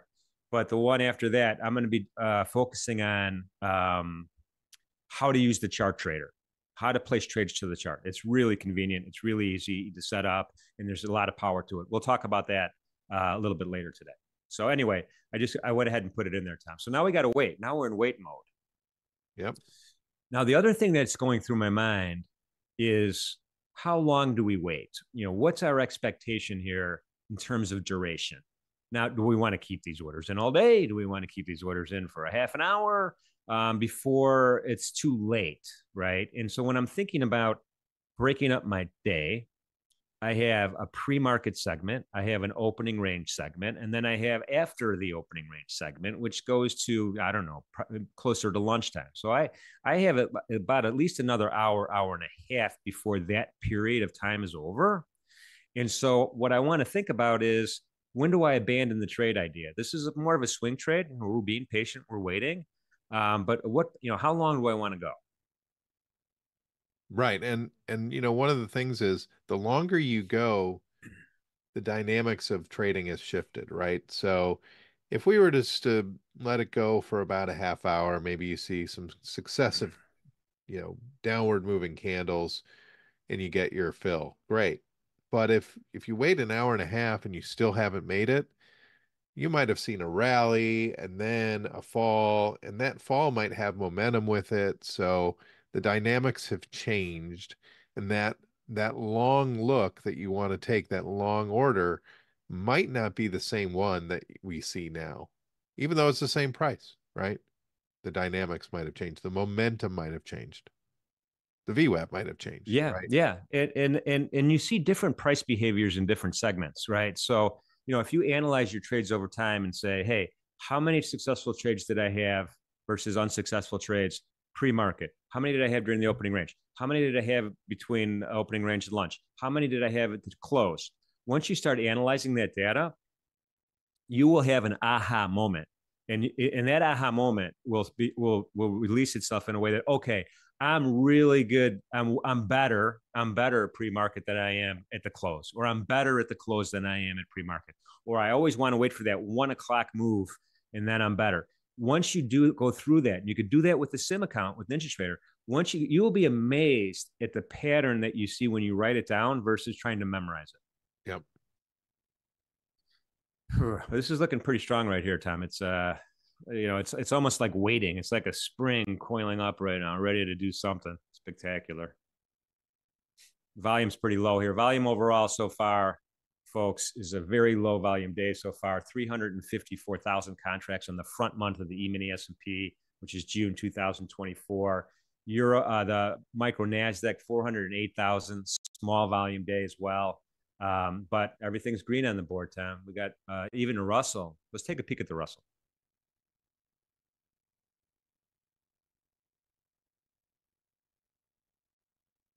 So looking very similar, right? Yeah. Big move up at 830. It actually got to R2, forming a point of control right now. So maybe there is price happiness. The market just likes this area.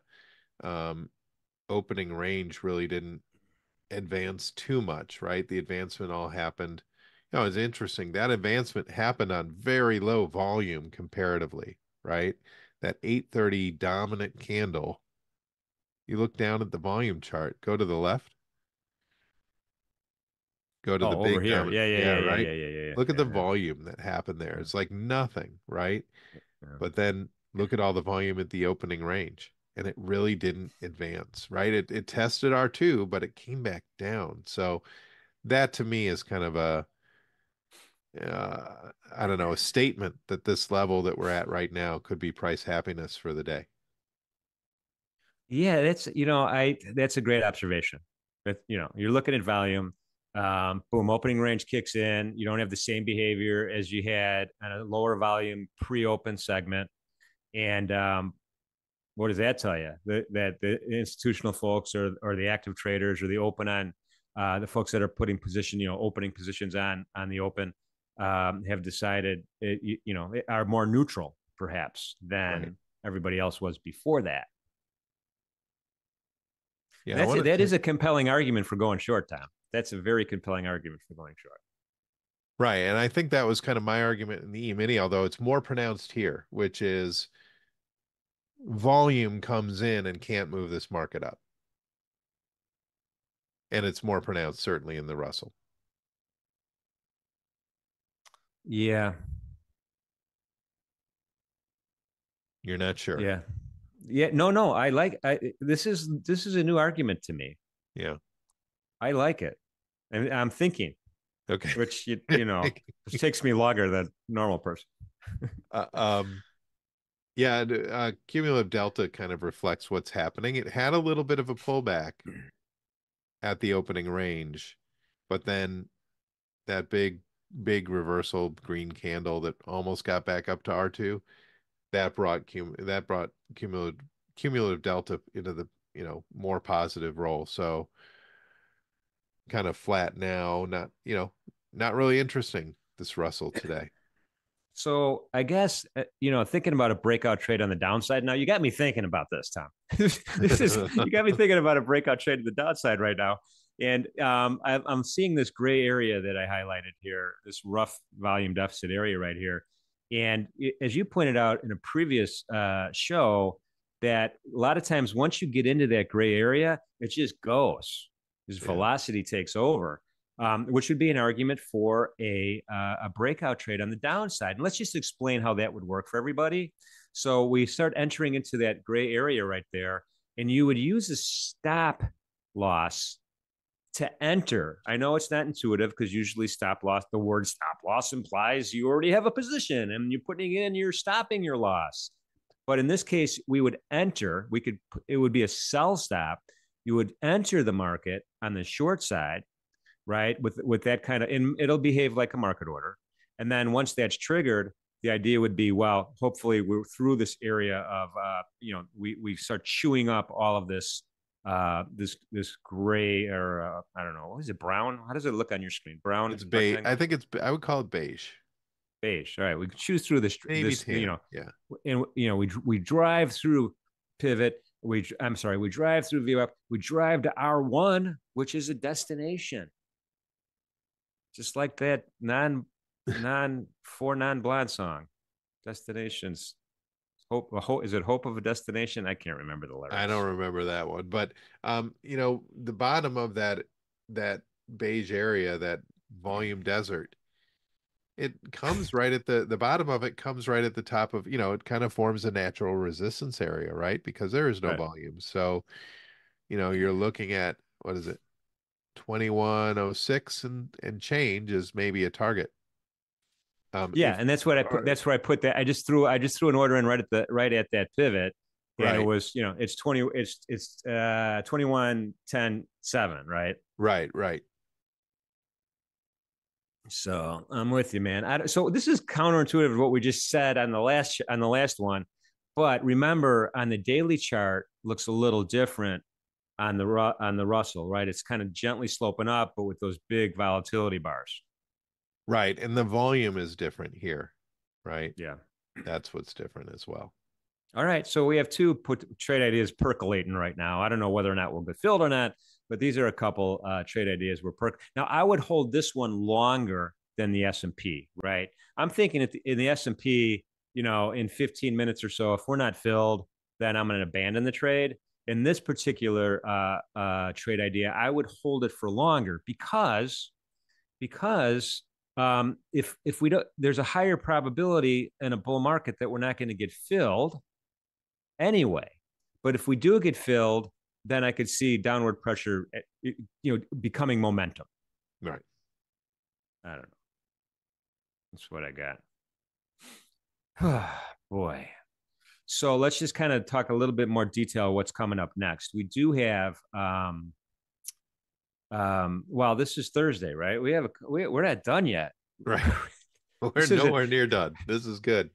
Develop Your Edge. Develop Your Edge is coming up at 10:30 with Anthony Crudele. Special guest today. Special guest, Shy Girl from Twitter, Tracy Shuchart, will be joining Anthony, talking about commodities. So we're going to do a little focus on more on commodities today, and Anthony will be talking with Tracy, so that'll be fun. And then The next segment after that will be, Jim, you have a Platforms Unleashed segment, right?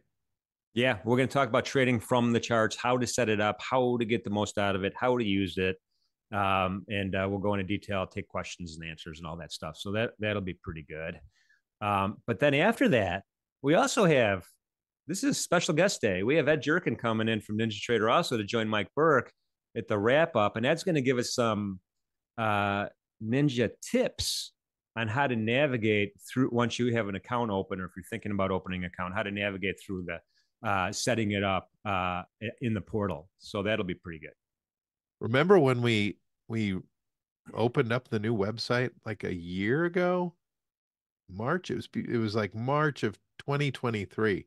Yeah. Where was Ed then? I needed help. I needed help navigating. We now had to log into the website and all these new bells and whistles. But you're in good hands with Ed. That'll be a good show. Yeah, you can set loss limits and all sorts of stuff. Self-imposed, risk management. That's all pretty good stuff. Tom, we're getting close to getting filled in. I know. I see that. A little bit more before the segment ends. Oh, my goodness. In any event, yeah. Let's take a look at gold. I want to see what gold looks like. All right, let's go to gold. I mean, it was looking kind of like stock index futures, right? It was, I might be thinking of something else. Looking like we hit that target area that we were talking about, right? Tom, we needed an alert, right? So but this was my trade idea. Remember, it was like, hey, when we get into this area here, I want to see a breakout trade to the upside. And so far that's cooperating, right? This area, as soon as we took out this high right here, all of a sudden I'm interested. As soon as we took out this high wick here at 23.1030, I'm interested because we had a lot of this support was strong, man. We wick through it. Couldn't close below this into this rectangle. Really strong support. And then boom, finally we took out this high. And there we have it. I mean, it's off to the races. I feel bad we didn't execute that. Yeah. But that's what happens, right? We got distracted on our other trade and we were focusing on different markets. That happens. Yeah. Well, that's a good point. So it's kind of hard to follow every single market with one. I have one monitor going right now, so it makes it even harder. But even in general, right, it's hard to master 7 different markets, right? It's hard to get that muscle memory going in the time frame you're interested in trading when you're talking about 7, 8, 9 markets, right? So that's why if you're this is for day traders. If you're swing trading or position trading or creating a portfolio, that might be a little different because you have more time.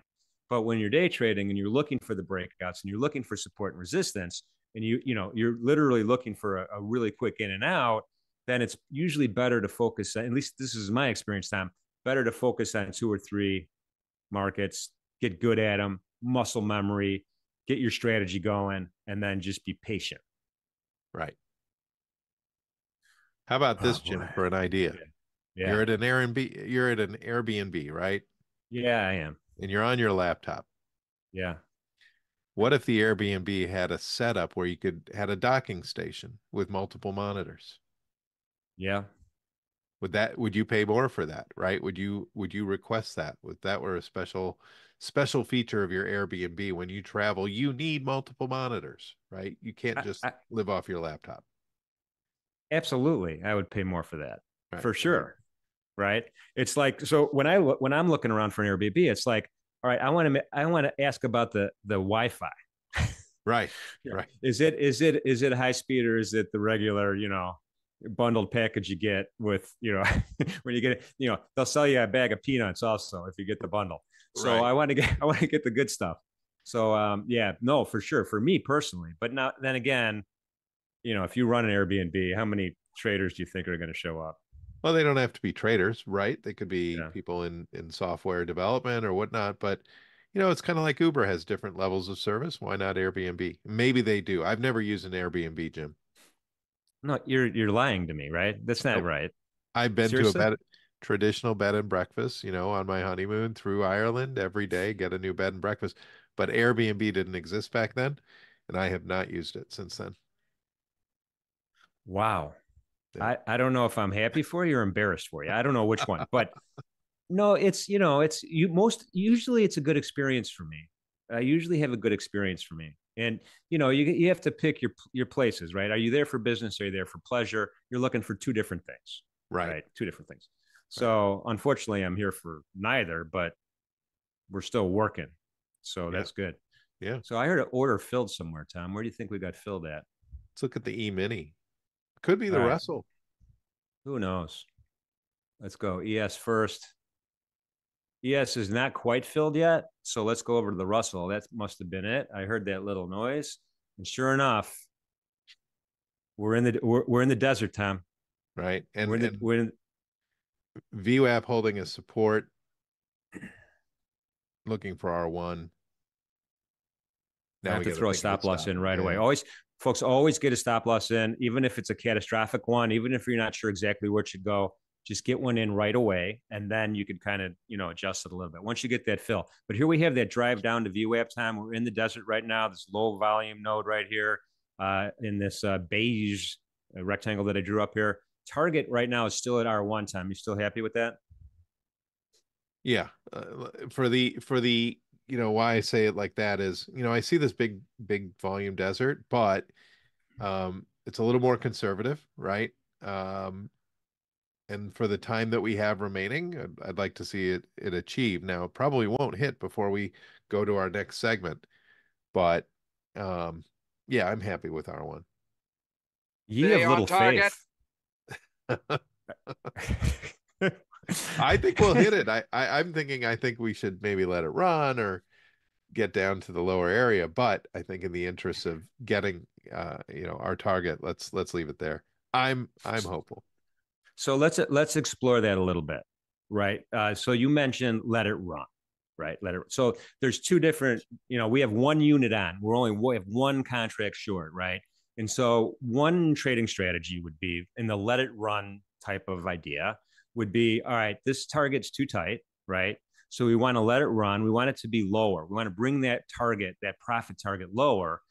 In my mind, if I was going to employ that strategy, then once we made some progress into the trade on the positive side, then I would probably want to move my stop to break even. Yeah. So those are two different strategies, folks. And a lot of people use the second strategy on a really quick basis to get in and out really quickly here. So, but what we've done here, and again, we could adjust the stop loss to make it more reasonable. But what we've done here is say, hey, this is our homework. We've done our homework. This is our strategy. We're going to be patient. We're not going to be moving things around. In my experience, Tom, when I moved targets around and I moved stops around, I was usually right the first time and wrong the second time. Right.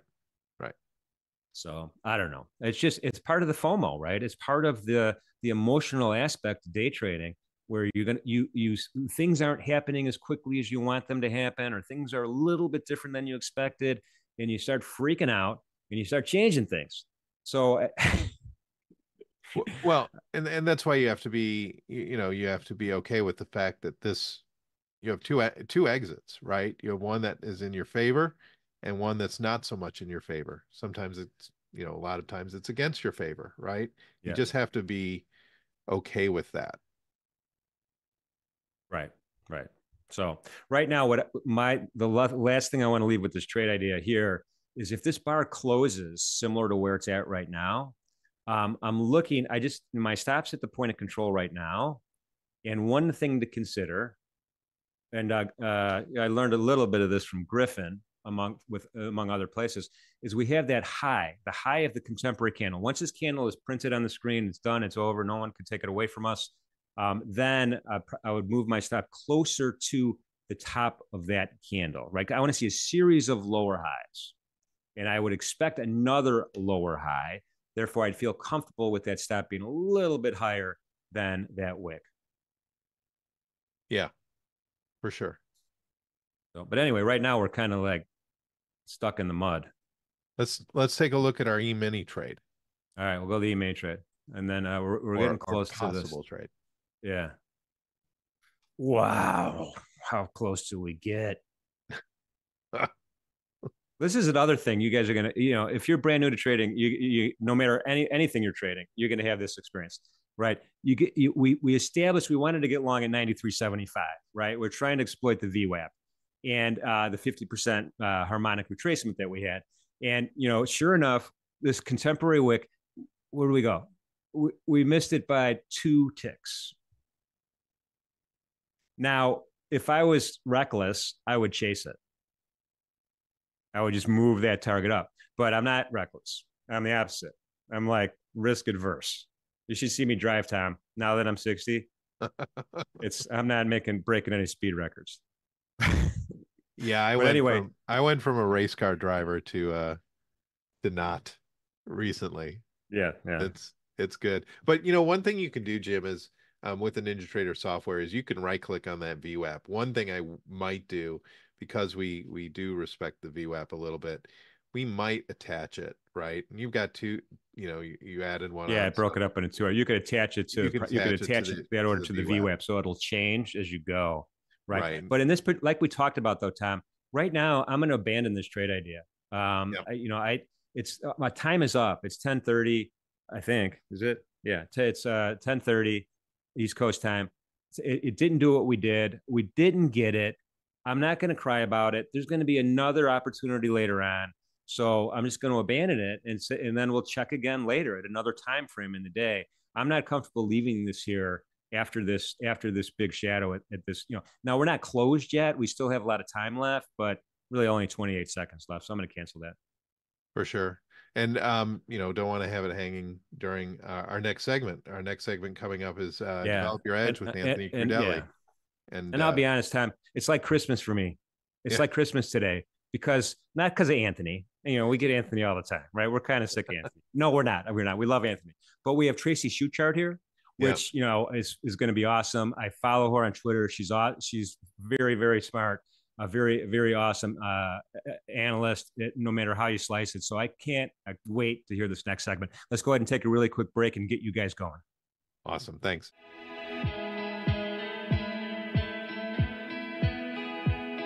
So, you want to be a trader? Well, you should know you're not alone.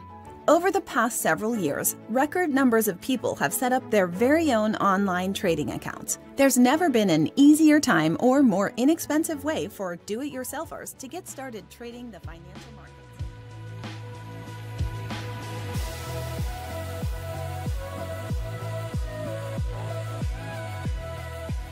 Better futures start now with the NinjaTrader mobile app. With the power to customize how you trade on the go, you can quickly and easily place trades with a single swipe and view index, financial, energy, metal, crypto, and more futures markets and access over 40 built-in indicators plus custom indicators all from your phone. Stay up to date at all times by enabling notifications. Get started today at NinjaTrader.com. Technical analysis made easy. A starting place for new traders. When do I place my trade? Where do I set my stop loss or profit target? All good questions that traders need to answer on a regular basis. One of the ways traders get to those answers is by using technical analysis in a historical price chart.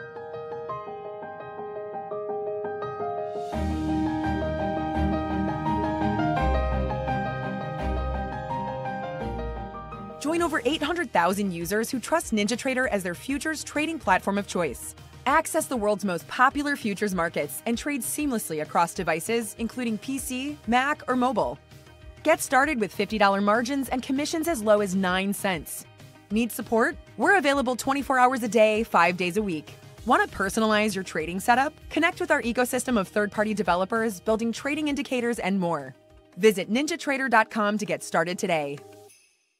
Better futures start now with the NinjaTrader mobile app. With the power to customize how you trade on the go, you can quickly and easily place trades with a single swipe and view index, financial, energy, metal, crypto, and more futures markets and access over 40 built-in indicators plus custom indicators all from your phone. Stay up to date at all times by enabling notifications. Get started today at NinjaTrader.com. Join over 800,000 users who trust NinjaTrader as their futures trading platform of choice. Access the world's most popular futures markets and trade seamlessly across devices, including PC, Mac, or mobile. Get started with $50 margins and commissions as low as 9 cents.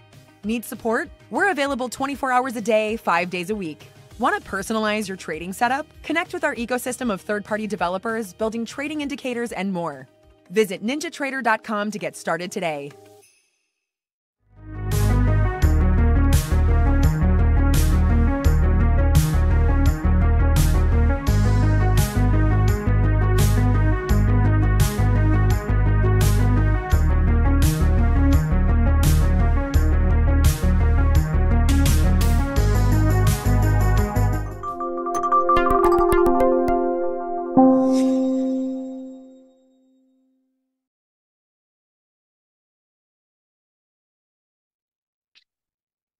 Good morning and welcome back to the NinjaTrader live stream. We have Develop Your Edge with Anthony Crudele today, special guest, but we'll bring on Anthony. How you doing, Anthony?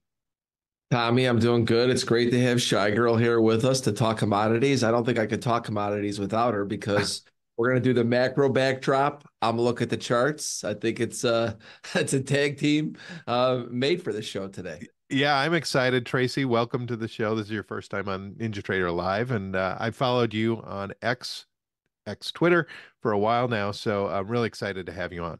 Well, thank you. It's nice to be here. And so, Anthony, I'm just going to hand it over.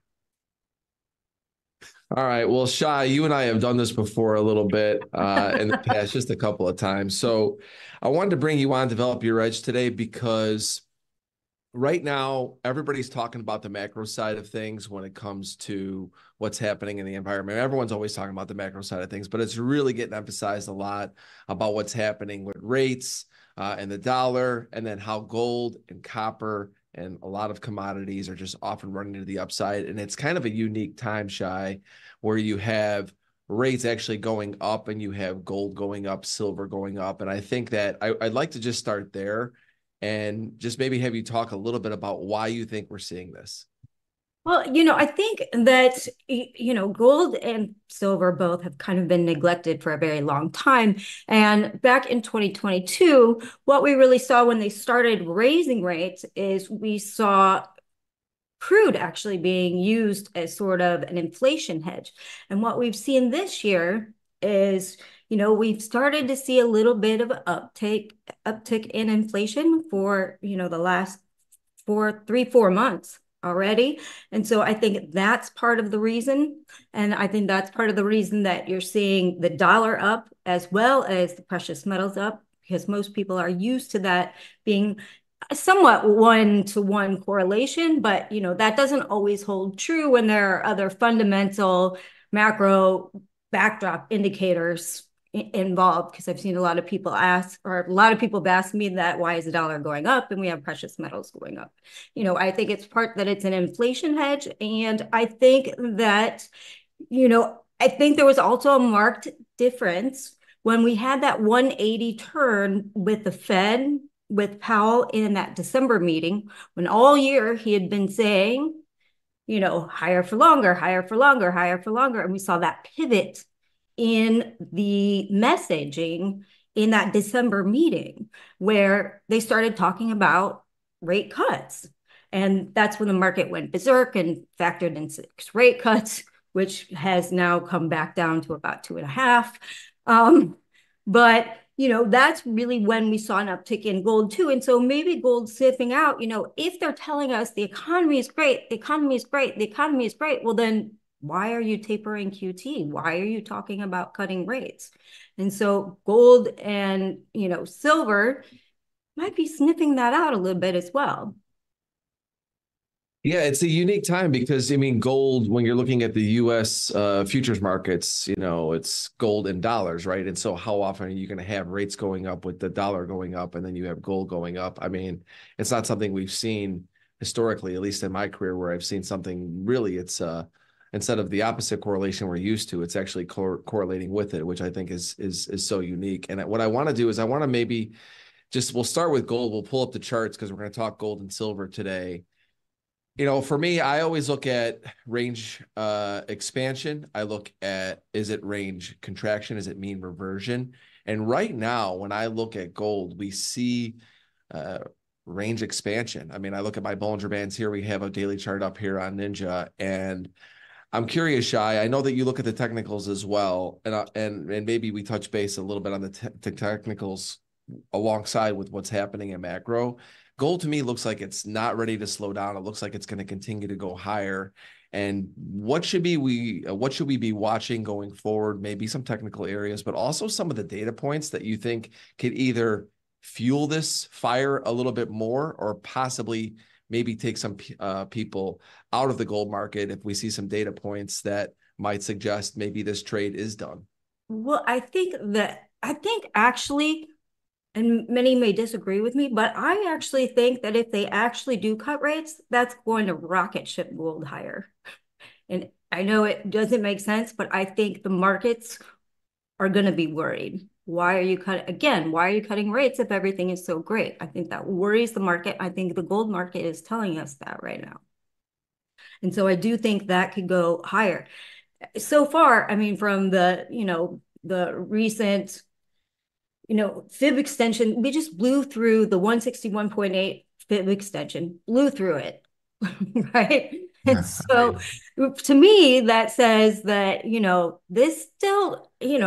this still can go a lot higher. I mean, we don't have the, it's very high up there, but the 261.8 is up at 2457. Now, I'm not sure it actually gets that high, but the way that it's blowing through all these fib extensions without looking back says to me there's a lot of momentum in this market.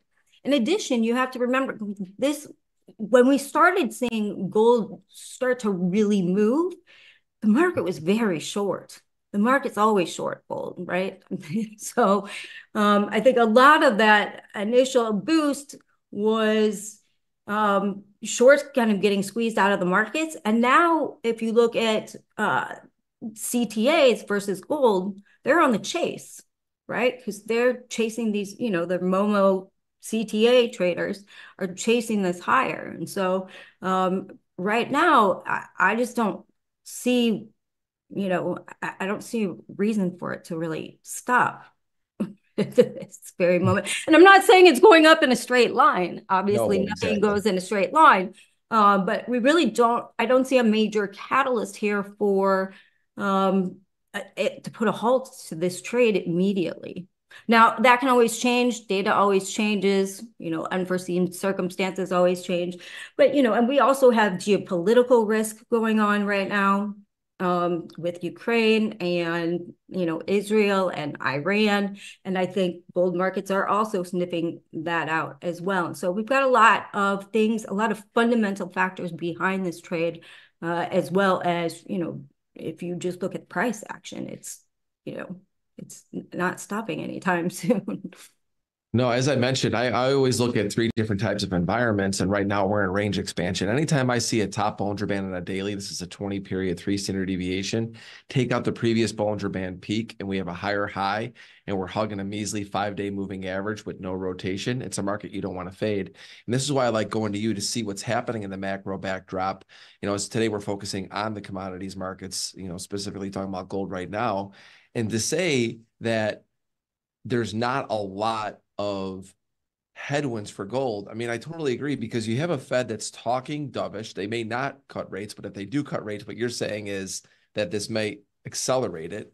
You also have the geopolitical headwinds or tailwinds, however you want to look at it. Then you also have, like you said, everybody's really been short gold. And I was looking at a lot of the COT data going back, and that a lot of times happens in a higher interest rate environment, right? Because people are going to be looking to short gold, typically, because we talked about, because that opposite correlation. So it's an interesting time. And I think for day traders, I think, one of those things is when you're, maybe if you're new to gold, they also have micro golds. It's one of those things where I don't look at too much. Once I have this idea that, look, it's going higher, we have the macro and we have range expansion on a daily, I just tried to find simple day trading strategies and only look long. And like Tracy said, there's going to be some times where you're going to have mean reversion. It's going to happen. Of course, we don't know. You're never going to perfectly time when they're going to rotate. But to me, this is just one of those one-dimensional higher moves right now that's also been ignored for so long. I think that it's been that trade that's been not really getting the love that I think a lot of people thought it would get. Trace, how about how many years ago? For years, you and I have been talking with a lot of people about how gold eventually is going to get its leg. It's a hedge, not just against inflation, but a hedge against central banks. And now when that trade finally does start to happen, you get so many people that actually want to fade it because they don't really. Because everybody's used to shorting gold, right? It's really gone nowhere for a while. It was kind of range bound and you kind of knew the parameters of those ranges, even if you were a swing trader. You could trade it very easily, up and down because it really didn't go anywhere. But, it was consolidating for years, right? Yeah. So essentially, it was going to break one way or the other. No doubt. I actually have Peter Ship coming on my podcast later this month. I'd be curious to see what he says about gold. That should be interesting, kind of a plug going towards the end of the month here. But silver now, Shai, very different market than gold. I know that we talk about them in a lot of similar situations, but they are very different. There's so many more use cases for silver. There's obviously an abundance, a lot more out of it compared to gold. I think they're very different. But we do pair them together when we look at metals. Where does silver play a role in this macro environment right now? Well, I think the interesting thing, and I love silver. I love the silver trade right now. I've been writing about it for a couple months now. So what I like about it is it's not only considered a store of value, which would be kind of a precious metal, but it's also industrial use, right? So 45% of silver usage is actually in industrials. And so what we're really looking at is, and I've been waiting for this trade to kind of move, is that we're in this, green revolution, whether we like it or not. Right? There's huge push for this. So if we look at, EVs, for example, right? Every electrical component uses silver. And if you think about your ICE vehicles, there's a lot of silver in your ICE vehicle because cars have gotten more and more electrified, right? Everything's becoming more and more electrified. Now, if you look at an EV, take that electrification and multiply it times 100 because it's all electric, right? And so there's a lot more silver in those automobiles, not to mention a huge amount of silver that's in solar panels, and not to mention the huge amount of silver that's also in wind turbines because it's a great electric conducer. And so if we're, planning on this huge build out, well, you're going to need a lot of silver, not to mention there's other markets as well, such as healthcare. Healthcare is a big use of silver too, but that demands remain pretty steady compared to the demand in the green markets. And then if we look at production, silver really has had the same problem that the oil sector has had that we've talked about before, is lack of capex. So what we have seen is no mining, increased demand. And in fact, the last 3 years, the supply deficit that we have is greater than the last 11 years of supply surplus. And this market is supposed to be in deficit even further for 2024. And so that's your fundamental case for the silver market. And so in this environment, we talked about the potential headwinds for gold. We talked about also what could accelerate it. Same question for silver. I think the exact same thing. I think, unless you saw some sort of backtracking on this green movement, that's only going to serve as a catalyst to move forward. Again, silver market is very, very squirrely, as you know. So I, do expect, this market to remain volatile as it has always been. But over the long term, all I see is the upside for this market right now. Interesting. So we have a macro backdrop that's similar in gold that could fuel this rally. We also have the use case.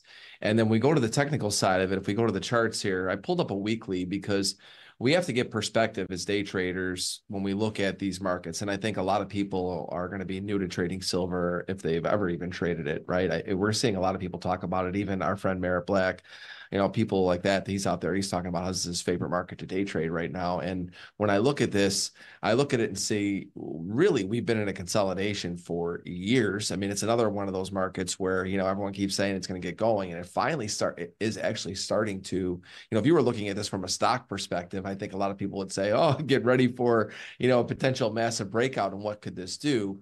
And I go to my weekly chart and I look, you have range expansion on the Bollinger Bands as Bollinger Bands are starting to point outward.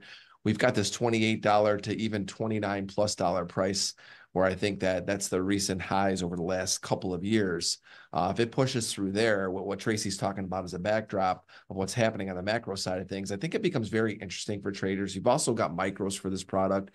And I go back to this, everybody, when you're trading these commodities or metals and you're trading a newer product, go to the micros and also understand what's happening in the macro side, because unlike the S&P, the NASDAQ, and the Russell, they could really be day traded, I think, and almost put a blind eye to what's happening in the macro side. I mean, that could always be a debate between styles and strategies. But I do think when you're looking at metals or any sort of commodity, it's important to know the backdrop. That's why I'm glad we got Shai here today to understand what's pushing this on a much bigger level, because our short-term day strategies aren't going to be as relevant when you have that big macro backdrop alongside with technicals.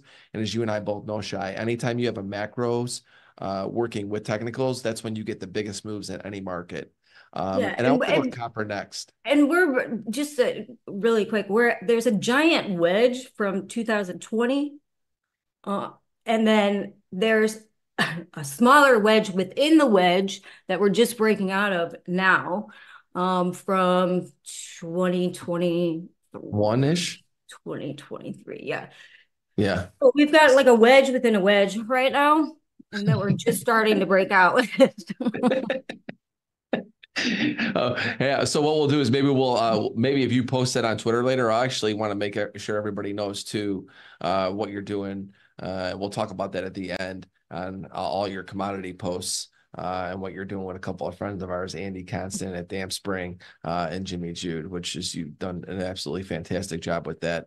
I want to go to copper, and this is one of these markets that I think that most people have probably never traded, may never trade, but it's also getting a lot of talk right now. And as I pull this up here on the daily, you can see once again, it looks somewhat similar to what we've seen in silver. Where we're pushing back. It hasn't quite making a high like gold has, but everyone talks about Dr. Copper. Shai, why is copper important for us to watch?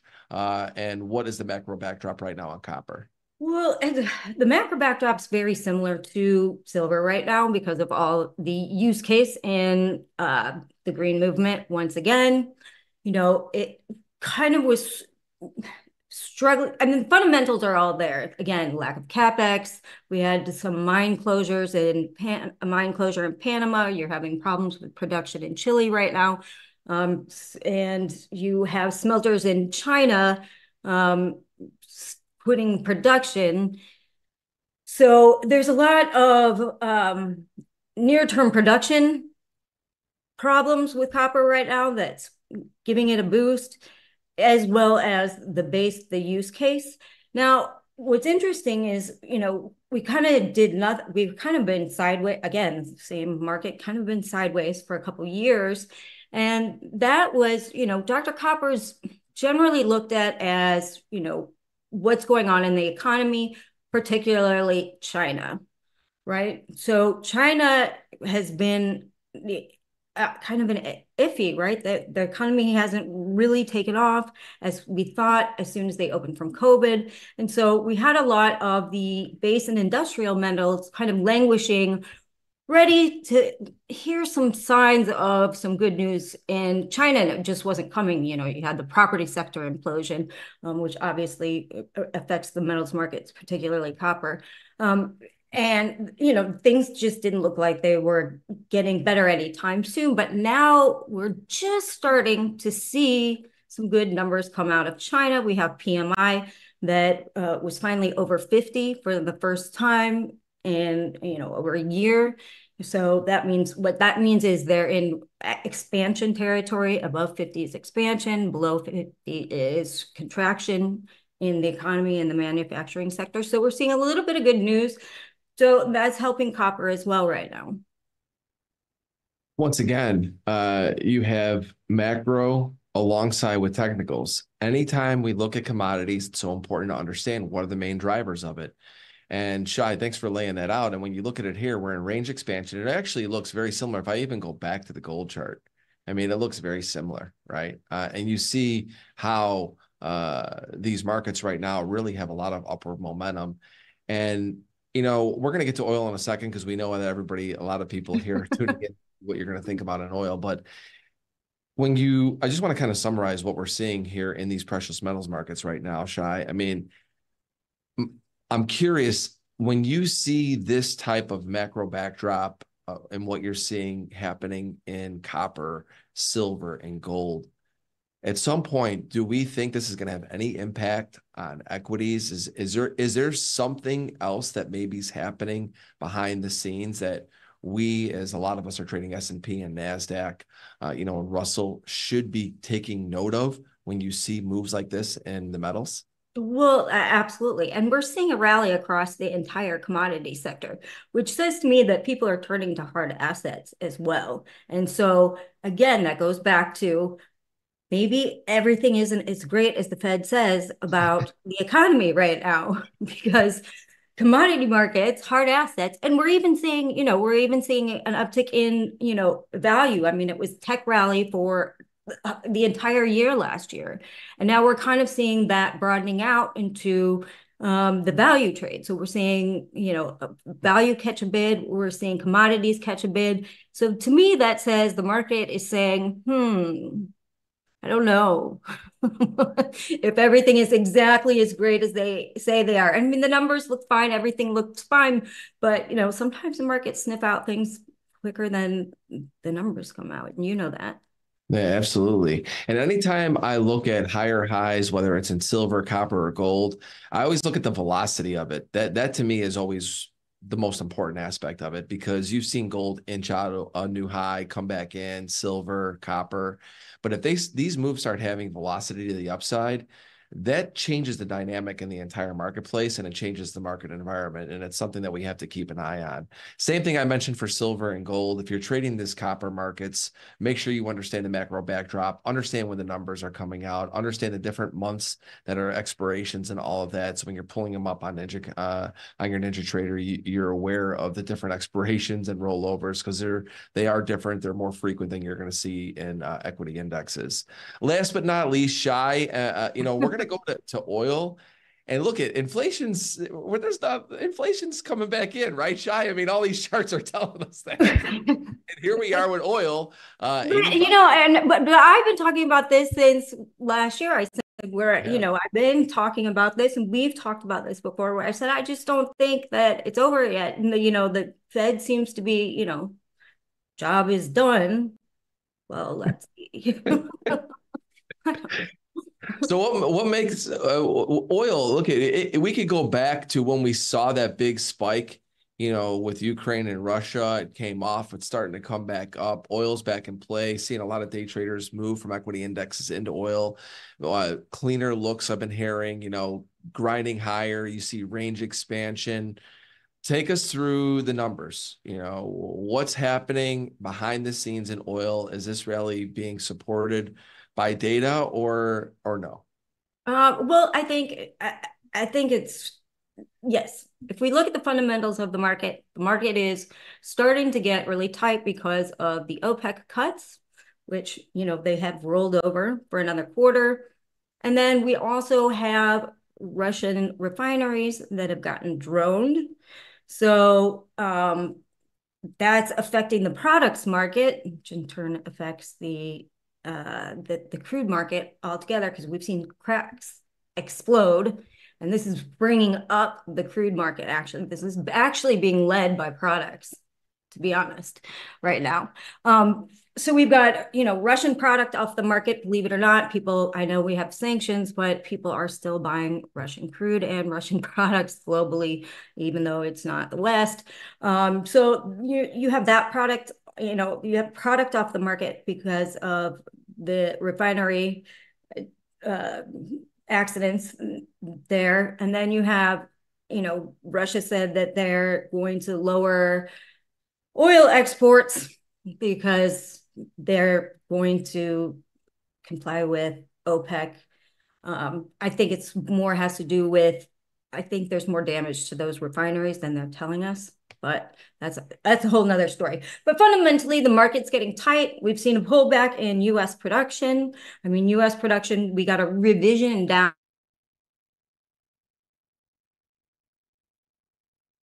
I think we lost Tracy just for a quick second. There she goes. Am I back? You said a revision down, or maybe that was just me. So we had revisions downward revisions in U.S. production for November and December when the monthlies came out, and then another downward revision in the monthly by a large amount in January. And so, we may have seen for a while 2023 as being the high in U.S. shale production. And so, because we've had significant revisions down for the last 3 months, I have to say the monthly reports lag by 2 months. So it's lagging data, but it's better data than the weeklies, which is just kind of a guesstimate. So that's it. So we're seeing, U.S. shale production come down. We have Russian products off the market. We have OPEC not budging their stance. So the market's getting tighter. I know it's an election year, and I'm curious, is there anything that you could foresee the government potentially to do to potentially take oil prices down? Well,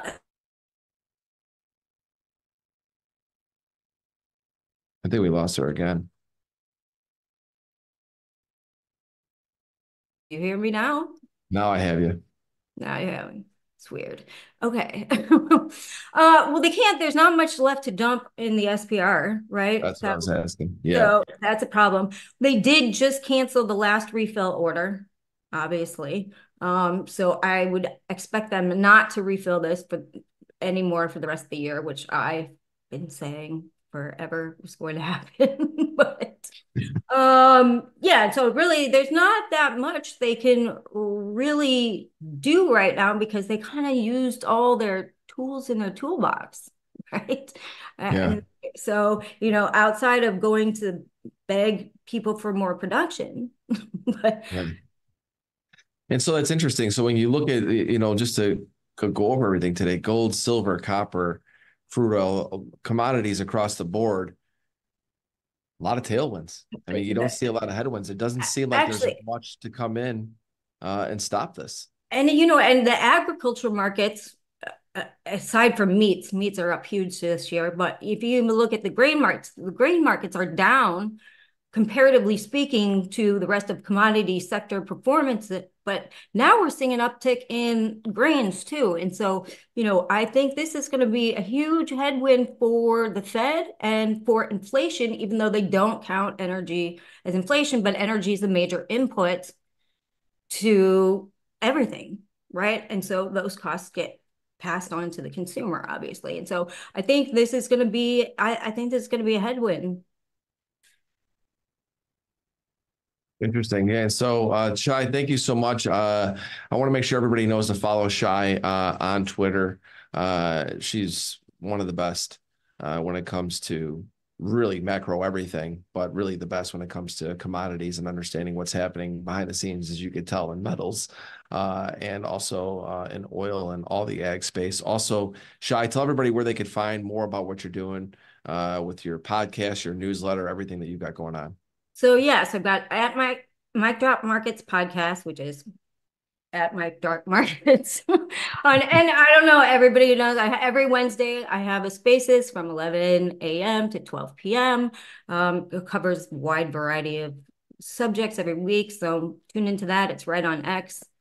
And then we also have a separate podcast, which is on YouTube, and you can find what we have, the one-on-one hour interviews that are video on YouTube on our channel, My Drop Markets YouTube channel. I also have a project with Andy Constant and Jimmy Jude. And so you can find I'm helping, it's a collaboration with them, and I'm just covering commodity markets. And you can find that at dampedspring.com. And then, of course, you can go to hilltowerresourceadvisors.com to find my stuff and my analyst stuff. Shai's a workaholic, everybody. I've known her for years. She's one of the hardest working people in this space. Definitely recommend going and following and finding everything that Shai's got going on. She's also in my free Discord, which is great to hear from Shai when she's got time to come in and chime in commodities. And I just want to say one thing, Tommy. I know before we bring you in here, I want to show everybody this. We talked a lot about commodities today. Starting Sunday, May 12th, CME Group's going to have actually a commodities challenge where you're going to be able to trade these markets that we discussed today. I think it's extremely important for traders before you go and live trade commodities. Understand the macro backdrop. Go to Shy Girl, her stuff, everything that's going on there. Understand the tick increments. Know that there's micros. Understand expirations, data points that are coming out, because they are different than what you're traditionally trading. If you're coming from S&P, NASDAQ, Forex, wherever you're coming from, they're just different beasts. And I think it's important to do your homework before you step into these markets. This CME Group Challenge, you sign up. It's free to sign up. First place is $2,500. Second place is $1,750. Third place is $1,250. And they're going to have leaderboards, all sorts of fun stuff. And you can find that. There'll be a link in my YouTube description, and I'll also post that on X. Tommy, you're on mute. We'll get them. Sorry about that. Wow. Okay. So thank you for that, Shy Girl, Tracy, for coming, being on NinjaTrader Live. We'd love to have you back on. Anthony, great show as usual. Yeah, I was muted because I was watching, and it was a great show. Really interesting. But we're going to take a quick break, and we'll be right back. Jim Cagnina will be doing some NinjaTrader Platforms Unleashed. So stick around. Thanks so much.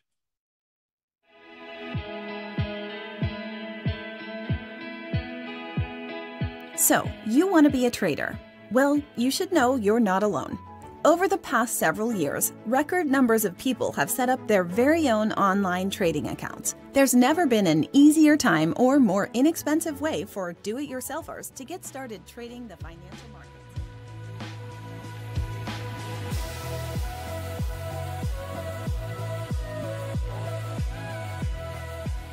Better futures start now with the NinjaTrader mobile app. With the power to customize how you trade on the go, you can quickly and easily place trades with a single swipe and view index, financial, energy, metal, crypto, and more futures markets, and access over 40 built-in indicators plus custom indicators, all from your phone. Stay up to date at all times by enabling notifications. Get started today at NinjaTrader.com.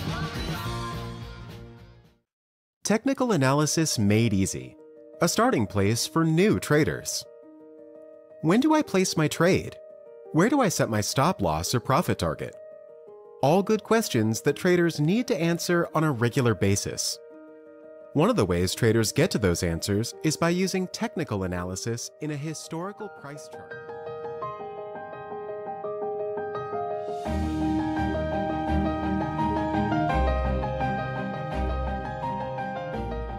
Join over 800,000 users who trust NinjaTrader as their futures trading platform of choice. Access the world's most popular futures markets and trade seamlessly across devices, including PC, Mac, or mobile. Get started with $50 margins and commissions as low as 9 cents. Need support? We're available 24 hours a day, 5 days a week. Want to personalize your trading setup? Connect with our ecosystem of third-party developers, building trading indicators, and more. Visit NinjaTrader.com to get started today. Better futures start now with the NinjaTrader mobile app. With the power to customize how you trade on the go, you can quickly and easily place trades with a single swipe and view index, financial, energy, metal, crypto, and more futures markets, and access over 40 built-in indicators, plus custom indicators, all from your phone. Stay up to date at all times by enabling notifications. Get started today at NinjaTrader.com. Join over 800,000 users who trust NinjaTrader as their futures trading platform of choice. Access the world's most popular futures markets and trade seamlessly across devices, including PC, Mac, or mobile. Get started with $50 margins and commissions as low as 9 cents. Need support? We're available 24 hours a day, 5 days a week. Want to personalize your trading setup? Connect with our ecosystem of third-party developers, building trading indicators, and more. Visit NinjaTrader.com to get started today.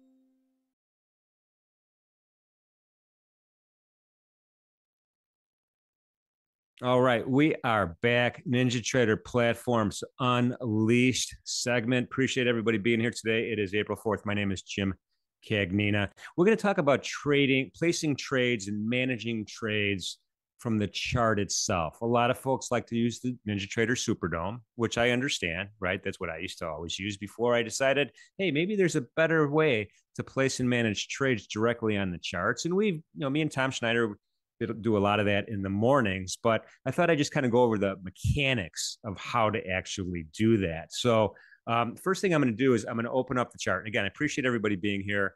I'm going to minimize this screen a little bit so I have a little bit more real estate. We have these Zoom windows and all sorts of windows popping up everywhere. I'm going to move these over a little bit. All right. So I have an E-mini S&P chart up on the screen right now. It's a 10-minute candle chart, nothing fancy. I have volume weighted average price, lower panel. I just have the regular volume on there, and then I have volume profile on the left. And I'm happy with my chart. My chart is set up. Now, to make sure you activate the ability to trade from the chart, you have to activate it, right? I'm going to go all the way up to the top up here. And I'm going to go to it looks like one of those old fashioned egg beaters, you know what I mean? With the little propellers on, on a thing, or that, you're mashing potatoes. This little icon at the top, it's called Chart Trader. I'm going to click on it and I'm going to get a drop down menu. And you'll notice there's 3 different categories. We could have Chart Trader turned off, which means you cannot place a trade on the chart. And if you don't want to place a trade on the chart and you're afraid you're going to make a mistake, then just keep it off. That's okay. Then we have 2 others. We have a category called Chart Trader, and then a Chart Trader Hidden. Now, Chart Trader is going to open up a new panel, which I'm going to show you in a second, which will give us a whole bunch of options. And then underneath it, Chart Trader Hidden means that panel isn't opened up, but you could still use your mouse to actually place trades. In other words, Chart Trader is activated, but the panel is hidden. That's all. So let's go ahead and click in the middle one, Chart Trader, and it's going to open up this panel like I suggested. On the right-hand side is this panel.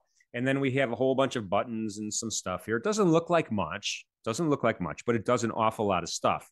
So there's these quick buttons up here at the top called buy market. If you want to buy on the market, if you want to sell with a market order, if you want to join the bid, or you want to join the offer with a limit order, you could do that as well. If you want to reverse, which be careful with the reverse button. But it's the possibility of a position you want to reverse it, or you have a bracket you want to reverse it. That you'd use that button, and then you'd have the close button where you want to close everything up, right? It's like the panic button kind of. And then flatten entry, P&L. So there's all sorts of data here that you can get as well.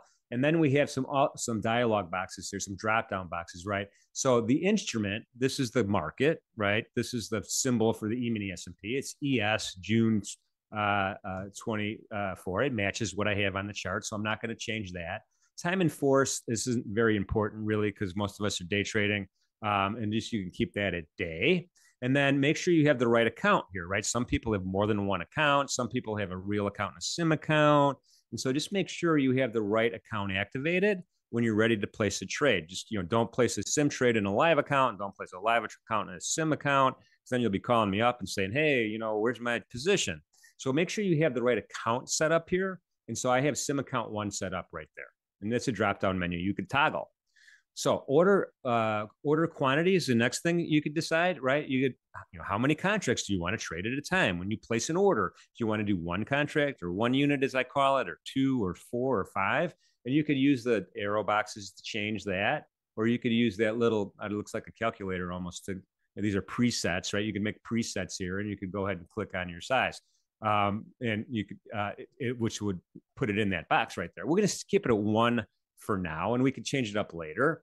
ATM strategy, we're going to talk about this, and this looks like nothing, but it's really, really big. So when you hit that drop-down menu here, you can create a custom automated trade management strategy. And we've talked about this before, and there's all sorts of different types of strategies you could create.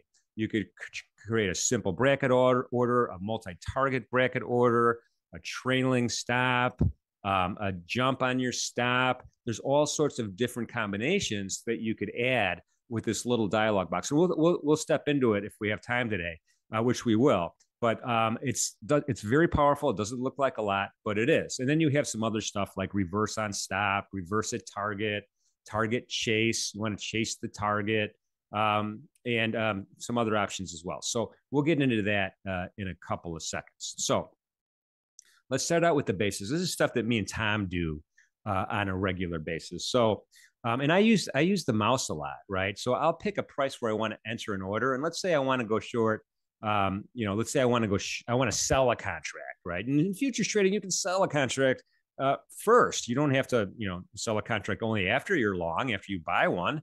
You can sell one first if you think the market's going to go down. And so I'm just going to right click at my price, and this dialog box pops up with a whole bunch of options here. And in the middle, you can see I could place a sell limit order where my crosshairs was, market if touched, or a stop or a stop limit. I'm going to go ahead and do stop. I'm just going to do a limit order to sell one contract. And so once I place it, you'll see my quantity is 1.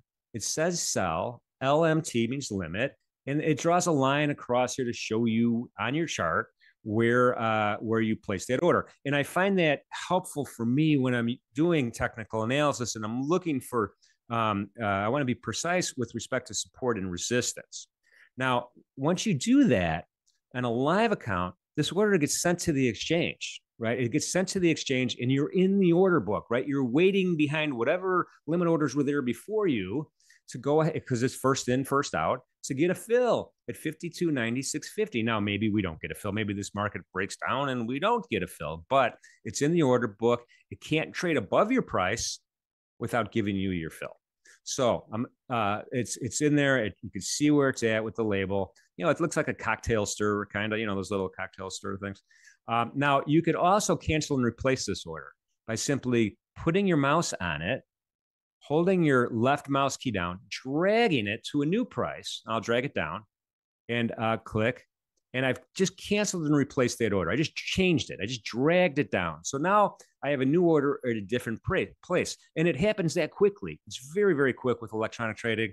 I don't know the measurements or, nanoseconds, milliseconds, whatever it is. It's just very, very quick. And once you place it, you'll see it's there resting, right? It's an order. It's in the order book. I just moved it down again. Really, really easy to do. Now that's a sell limit. Now, alternatively, if you wanted to put an order in to buy at the market, again, I'm going to right click my mouse and I'll just go down to the bottom of my a little bit higher than my rectangle here, right click, and I could do the same thing. And I could say, hey, I would like to send a limit order to the exchange to buy a contract at 52.88.50.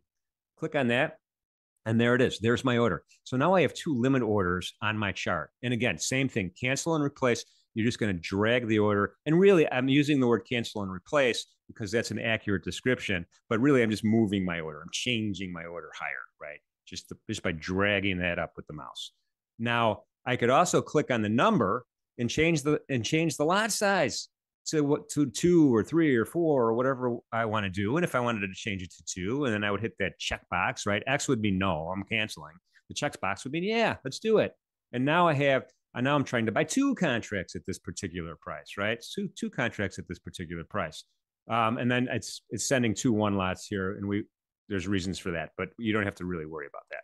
So if I want to cancel, I click on it again, and there's the X. Now, if I want to cancel the order completely, I go over to the right-hand side, and you'll see an X there, and you can just right-click, and it cancels the order. So it's really, really easy. So let's go ahead and think about, all right, so let's see if we can get filled on this. I'm going to go ahead and force a fill here. I'm just going to chase this down a little bit so we can get filled. And be patient with me, everybody.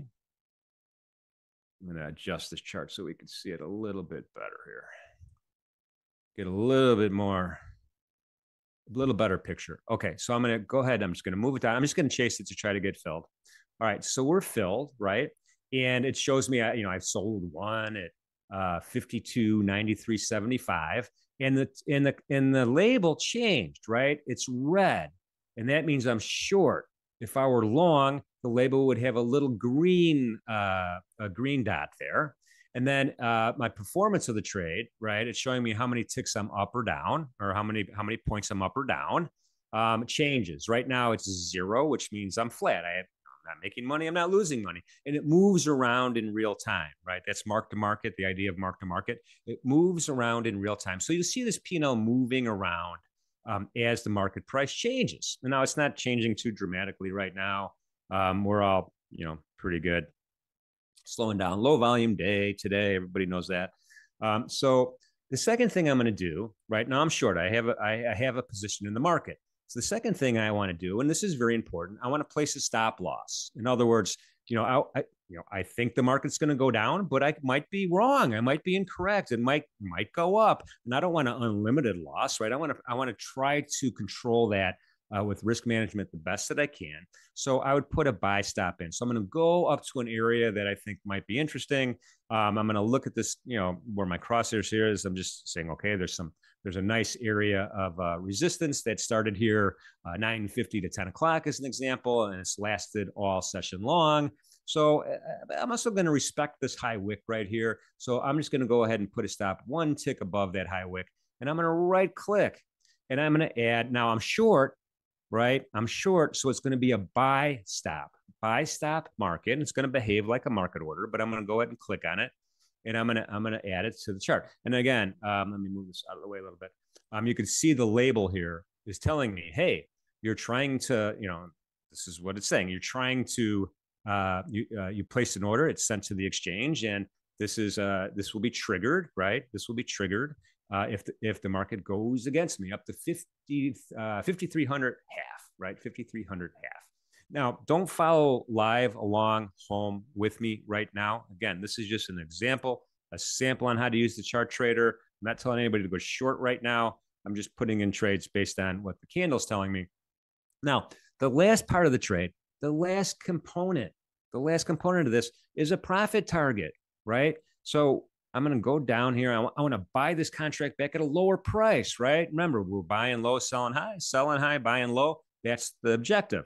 So I'll go down to my rectangle down here where I identified an old area of resistance, which I now think is support. And I'm going to right click again, just right click my mouse. I get that pop-up menu again, and I'm going to place a buy limit order. And that would be my profit target. And it's color coded a little different, right? It's a little different. It's light blue.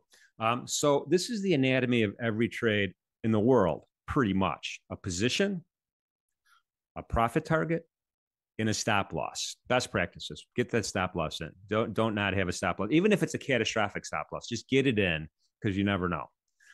So right now, this is more of a swing trade, a longer term trade. I could wait, I could hold on to it, I could do whatever I want, or I could tighten things up, right? Let's say, as an example, well, too much time it's taken too much time. I thought once we broke through the volume weighted average price line, we're going to really start crashing. It hasn't done that yet. I'm a little bit nervous. I'm going to pull my stop down again, cancel, replace. I'm going to bring it to the top of that wick right there. Right. Same thing with the profit target. Well, this trade's taking too long, and I'm just talking out loud, right? This is just an example.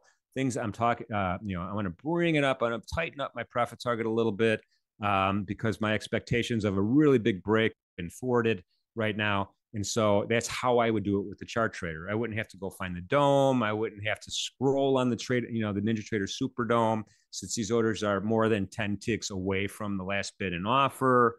And I could kind of just sit back and watch the trade go. So that's kind of number one. And again, if I wanted to cancel either of these orders, you just click on that X on right next to the Y axis here and click on it and it will cancel it. If you want to close, let's demonstrate that. There's a close button up here on the upper right, and I'm going to click on it. And two things happened. Well, three things happened, really. The limit order target was canceled.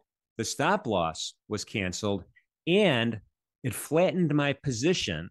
It flattened my position at the market, right? So it's kind of like a panic button almost, right? Or it's a quick and easy way to get out of a trade by clicking on that close button. So it's kind of important, right?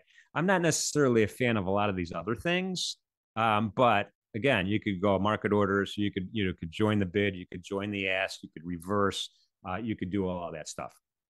So that's kind of number one. So what I want to do though is I want to put another order in. I'm going to go ahead and do the same thing. Well, we'll go. No, I'll do it the way my preference. Right click, sell limit. All right, so I'm filled right now, and you can see it notifies me where I'm filled. You can see all of these labels here. You know, I sold one at what price and during what candle. I sold another one at the next candle at a different price. I bought one. I closed the position out here, and it has a little. Let me see if I could really kind of show this a little bit better. Little caret, right? Blue caret means I bought. Red caret means I sold. And so that will also help you at the end of the day when you go back and look at your candle chart and say, well, where did I place the orders? What time frame did I place them? Where did I place them with respect to support and resistance? What went right? What went wrong? And all of that stuff. Now, another thing you could do, which I think is particularly helpful, is I could put the same stop loss and profit target in. And what I could do is I could create a simple bracket around my position. And I'm just going to right click in this white space down here, and it'll bring up this drop down menu, and you'll see OCO order cancels other. That's what it stands for. Order cancels other. And I could select it. Once I select it, you'll see in the upper right corner, OCO is green. It's green as a go, right? It means it's turned on, right? So order cancels other is turned on. And so the first thing I want to do, now this is important. The first thing I want to do is place a profit target. So let's just go ahead and place my profit target first, right click, buy limit. And again, I'm just making up prices, and I'm going to put my stop loss second, right click, and buy stop, because remember, we're short. And now I've done a similar trade, but it's an OCO, order cancels other. So now my hands are off the mouse, right? If I get stopped out of this trade, right? If my stop gets hit, then my profit target will automatically be canceled. I won't have to cancel it manually. Opposite's true. My profit target gets hit, then my stop loss automatically canceled. I won't have to cancel it manually. That's an automated trade management function of the NinjaTrader platform, and it's pretty handy. Now I always recommend, even when you do this, pay attention, right? Don't, go, leave the house, go to Starbucks, whatever you do. Pay attention still. You still want to kind of monitor the trade. And you still want to stay connected to the internet and your platform connected. But it's really, really handy, because what you could do now is you don't have to worry about being whipsawed, right? And whipsaw is the thing where you get a huge, you don't have to worry that much, right? Whipsaw is like, well, boom, the market spikes up, you get stopped out, and then you're scrambled to try to cancel your limit order. Then the market goes right back opposite way, and then you get a double fill, right? And so then you'll end up in that scenario with, you'd be long down here at 91.75, and you would no intention of being long down there, right? That was your profit target. So there's a lot of reasons why you might do this, and also discipline is another thing, right? Discipline's another thing. My trade's in there right now, and I'm going to let it go. Now, people would sometimes, I get a call, says, well, Jim, I got the OCO on, but I want to change my limit order. Grab it, move it to a different price, click, and you changed it. The OCO is still in effect, right? The OCO is still in effect. So you could modify the stops, you could modify the limits, even though the OCO has been activated, and change the price of your trade. Does that make sense? All right. Where are we at now? Okay, so that was, so we covered how to, put an order in, a basic order, how to manage that order, how to add an automated bracket around that order, and there's more stuff we could do. There's more stuff we could do here. So let's explore that a little bit. Now I want to intentionally get stopped out just to demonstrate the OCO. And again, don't follow live. When I say that, even when we're trying to, there we go. So boom, I got stopped out. That other order, the profit target automatically canceled. Order cancels other. If you don't want to see the labels here, if it's too cluttered, you can get rid of those. Just go to right click. Again, a dialog box pops up. Click on data series. Another dialog box pops up. Scroll all the way to the bottom here and you'll see plot executions. I have text and markers set. I could hit that drop down menu and just say do not plot. Then you won't see those, right? If you want markers only, those little carrots, you could do markers only, right? Well, however you want to do it. Apply and okay. Sometimes if you do a lot of trades within one candle's time frame, there'll be a little bit too much information there, right? It'll be a little clustered, but it's a nice feature, I think. So in any event, so that's kind of the basic stuff here. I know we have limited time today, but I do want to show you how to customize some of this stuff. So we can go to custom. And again, we could get more fancy, right? We could get into more depth, and maybe we'll cover this next week on some more interesting types of orders. But let's just do a multi-target order, right? So let's go ahead and say I would like to put a trade, a 2-unit trade or 2-contract trade on the table, which is going to have. So I changed the order quantity to 2, and I want to have 2 different targets though. So I have target 1, and I want to add a target 2. Right. And since this is 2 units, target 1 is going to be a one contract target. Target 2 is going to be a 2 contract target. Now I can set different stop losses if I want, but for demonstration purposes, I'm going to set them both. We'll just set them both at 8 ticks, right? Or 2 full points. I'll go ahead and change those.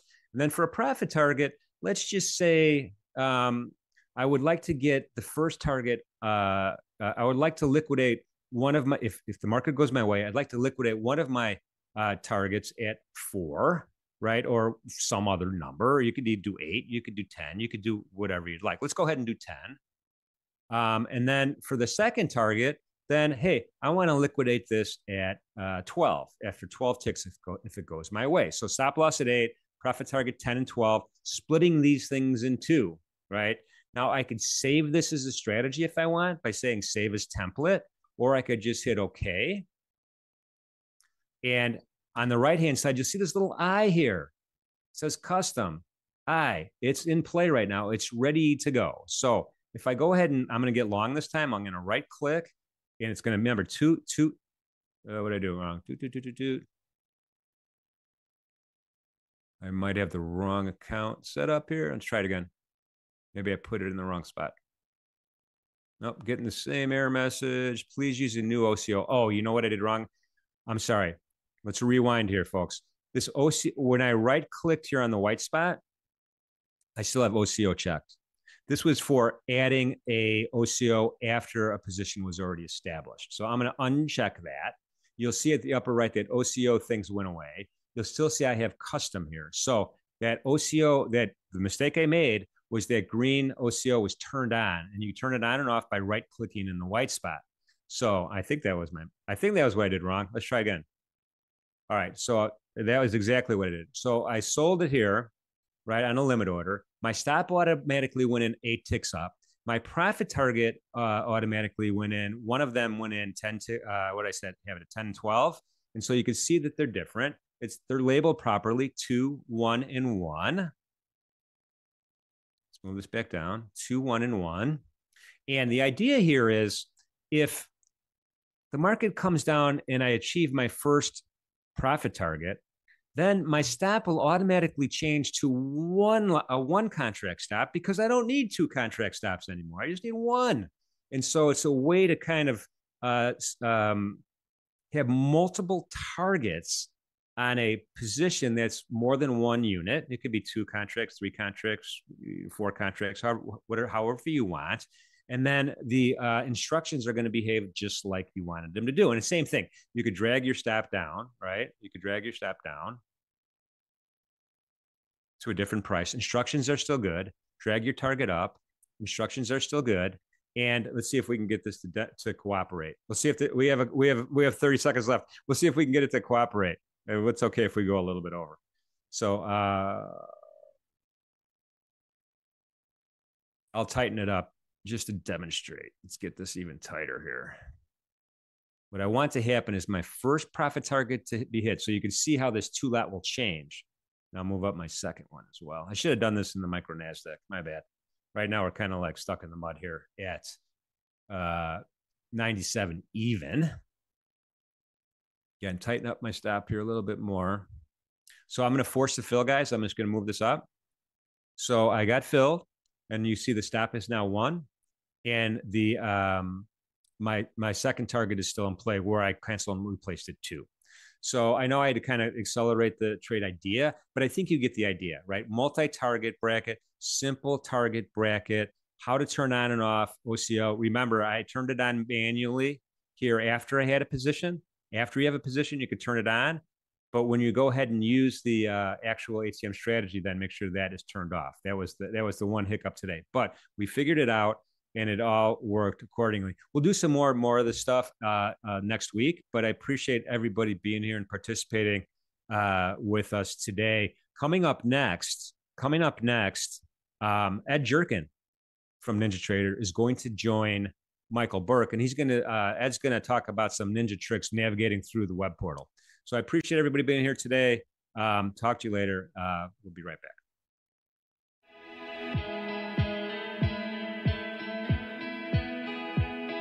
So, you want to be a trader? Well, you should know you're not alone.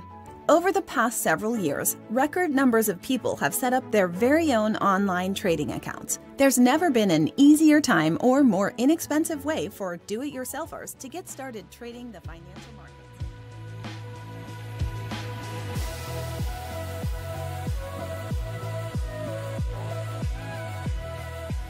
Better futures start now with the NinjaTrader mobile app. With the power to customize how you trade on the go, you can quickly and easily place trades with a single swipe and view index, financial, energy, metal, crypto, and more futures markets, and access over 40 built-in indicators plus custom indicators, all from your phone. Stay up to date at all times by enabling notifications. Get started today at NinjaTrader.com.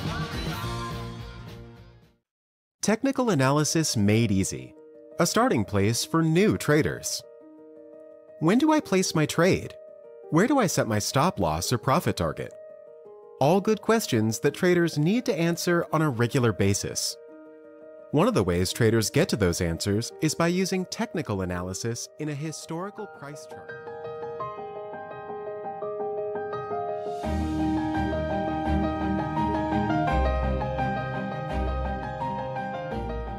Join over 800,000 users who trust NinjaTrader as their futures trading platform of choice. Access the world's most popular futures markets and trade seamlessly across devices, including PC, Mac, or mobile. Get started with $50 margins and commissions as low as 9 cents. Need support? We're available 24 hours a day, 5 days a week. Want to personalize your trading setup? Connect with our ecosystem of third-party developers building trading indicators and more. Visit NinjaTrader.com to get started today. Better futures start now with the NinjaTrader mobile app. With the power to customize how you trade on the go, you can quickly and easily place trades with a single swipe and view index, financial, energy, metal, crypto, and more futures markets, and access over 40 built-in indicators plus custom indicators, all from your phone. Stay up to date at all times by enabling notifications. Get started today at NinjaTrader.com. Join over 800,000 users who trust NinjaTrader as their futures trading platform of choice. Access the world's most popular futures markets and trade seamlessly across devices, including PC, Mac, or mobile. Get started with $50 margins and commissions as low as 9 cents. Need support? We're available 24 hours a day, 5 days a week. Want to personalize your trading setup? Connect with our ecosystem of third-party developers building trading indicators and more. Visit NinjaTrader.com to get started today.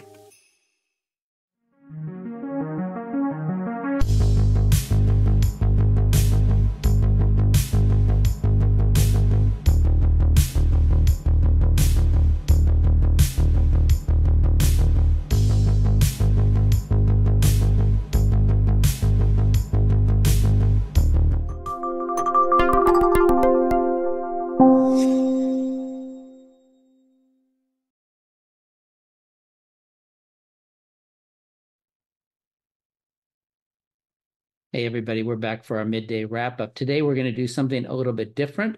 I'm joined with one of my colleagues here at NinjaTrader, Ed Jerkin, who's the Senior Manager for Revenue and Operations. Ed, thanks for being with me today. Mike, thanks for having me as well. I hope you're doing good.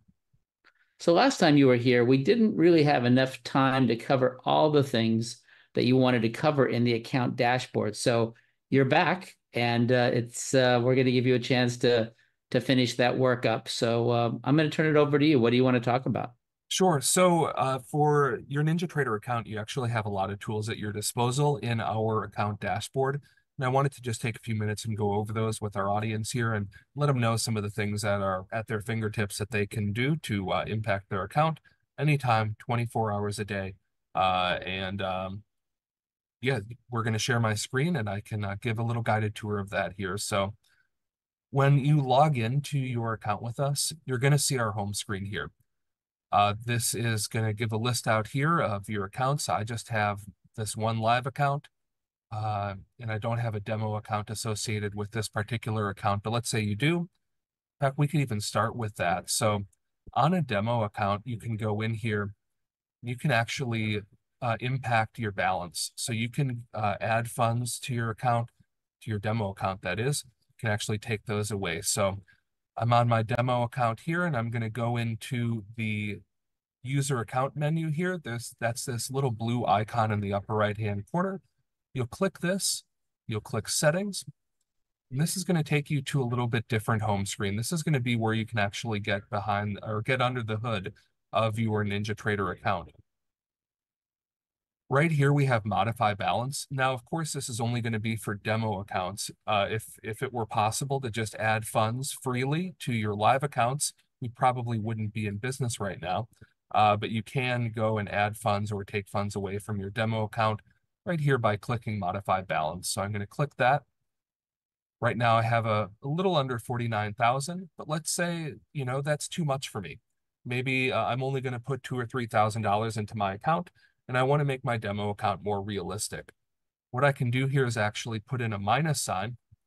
And let's say I want to get that down. I want to take away 45,000 from that to get it close to about 3,000. And do that here, hit submit.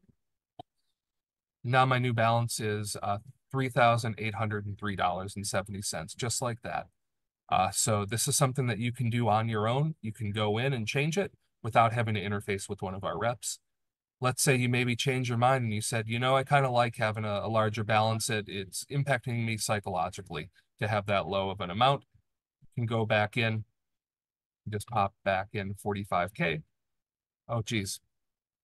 So I guess it's only allowing you to do it once per hour. But, later on this morning, I could go in and I could change that back. So that's just one of the tools that we have available for you, specifically for your demo account, is to be able to alter your balance there. So let's swing over to my live account and get into some of these here. We're going to go back to that settings menu by clicking that blue icon in the upper right-hand corner, then clicking settings. And I want to point you to these risk settings here.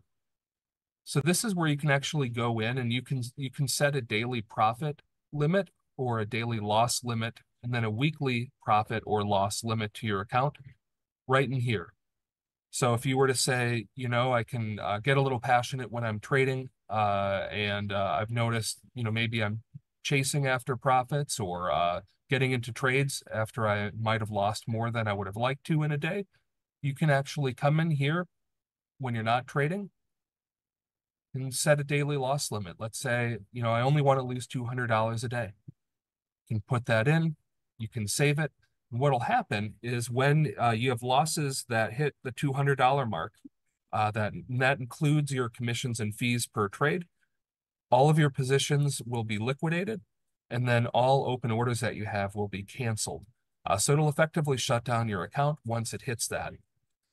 Now, it's important to note that this does not supersede our margin policy or your balance. So, if you only have $100 in the account and are trading e-micros, if you have a daily loss limit of $200, well, you're going to have a margin violation well before that limit is hit. So these do need to work within the parameters of our margin policy and your account balance, but they're a great tool.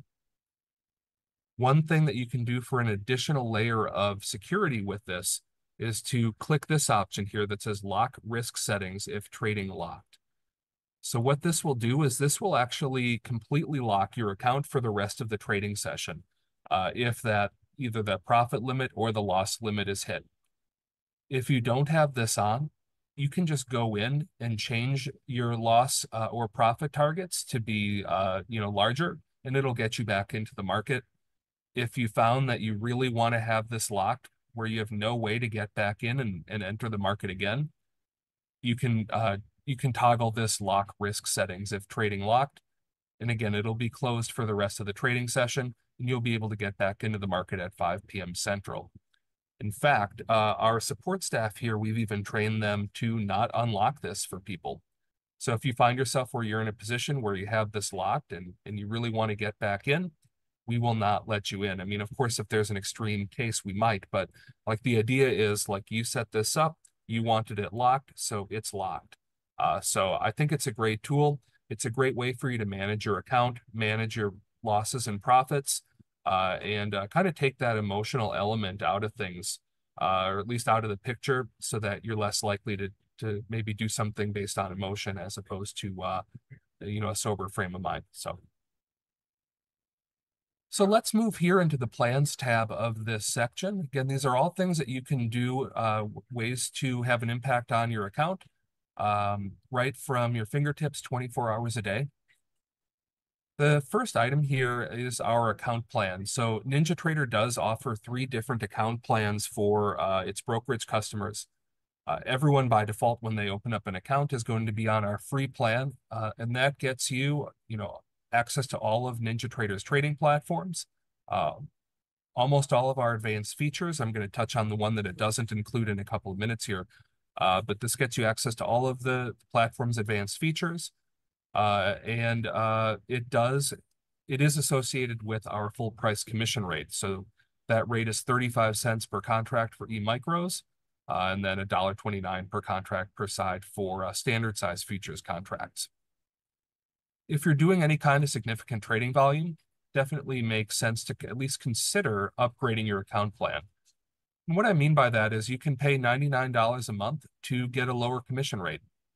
So you see here, this would bring your commission rate down to 25 cents per contract per side for e-micros, or 99 cents for standard size futures.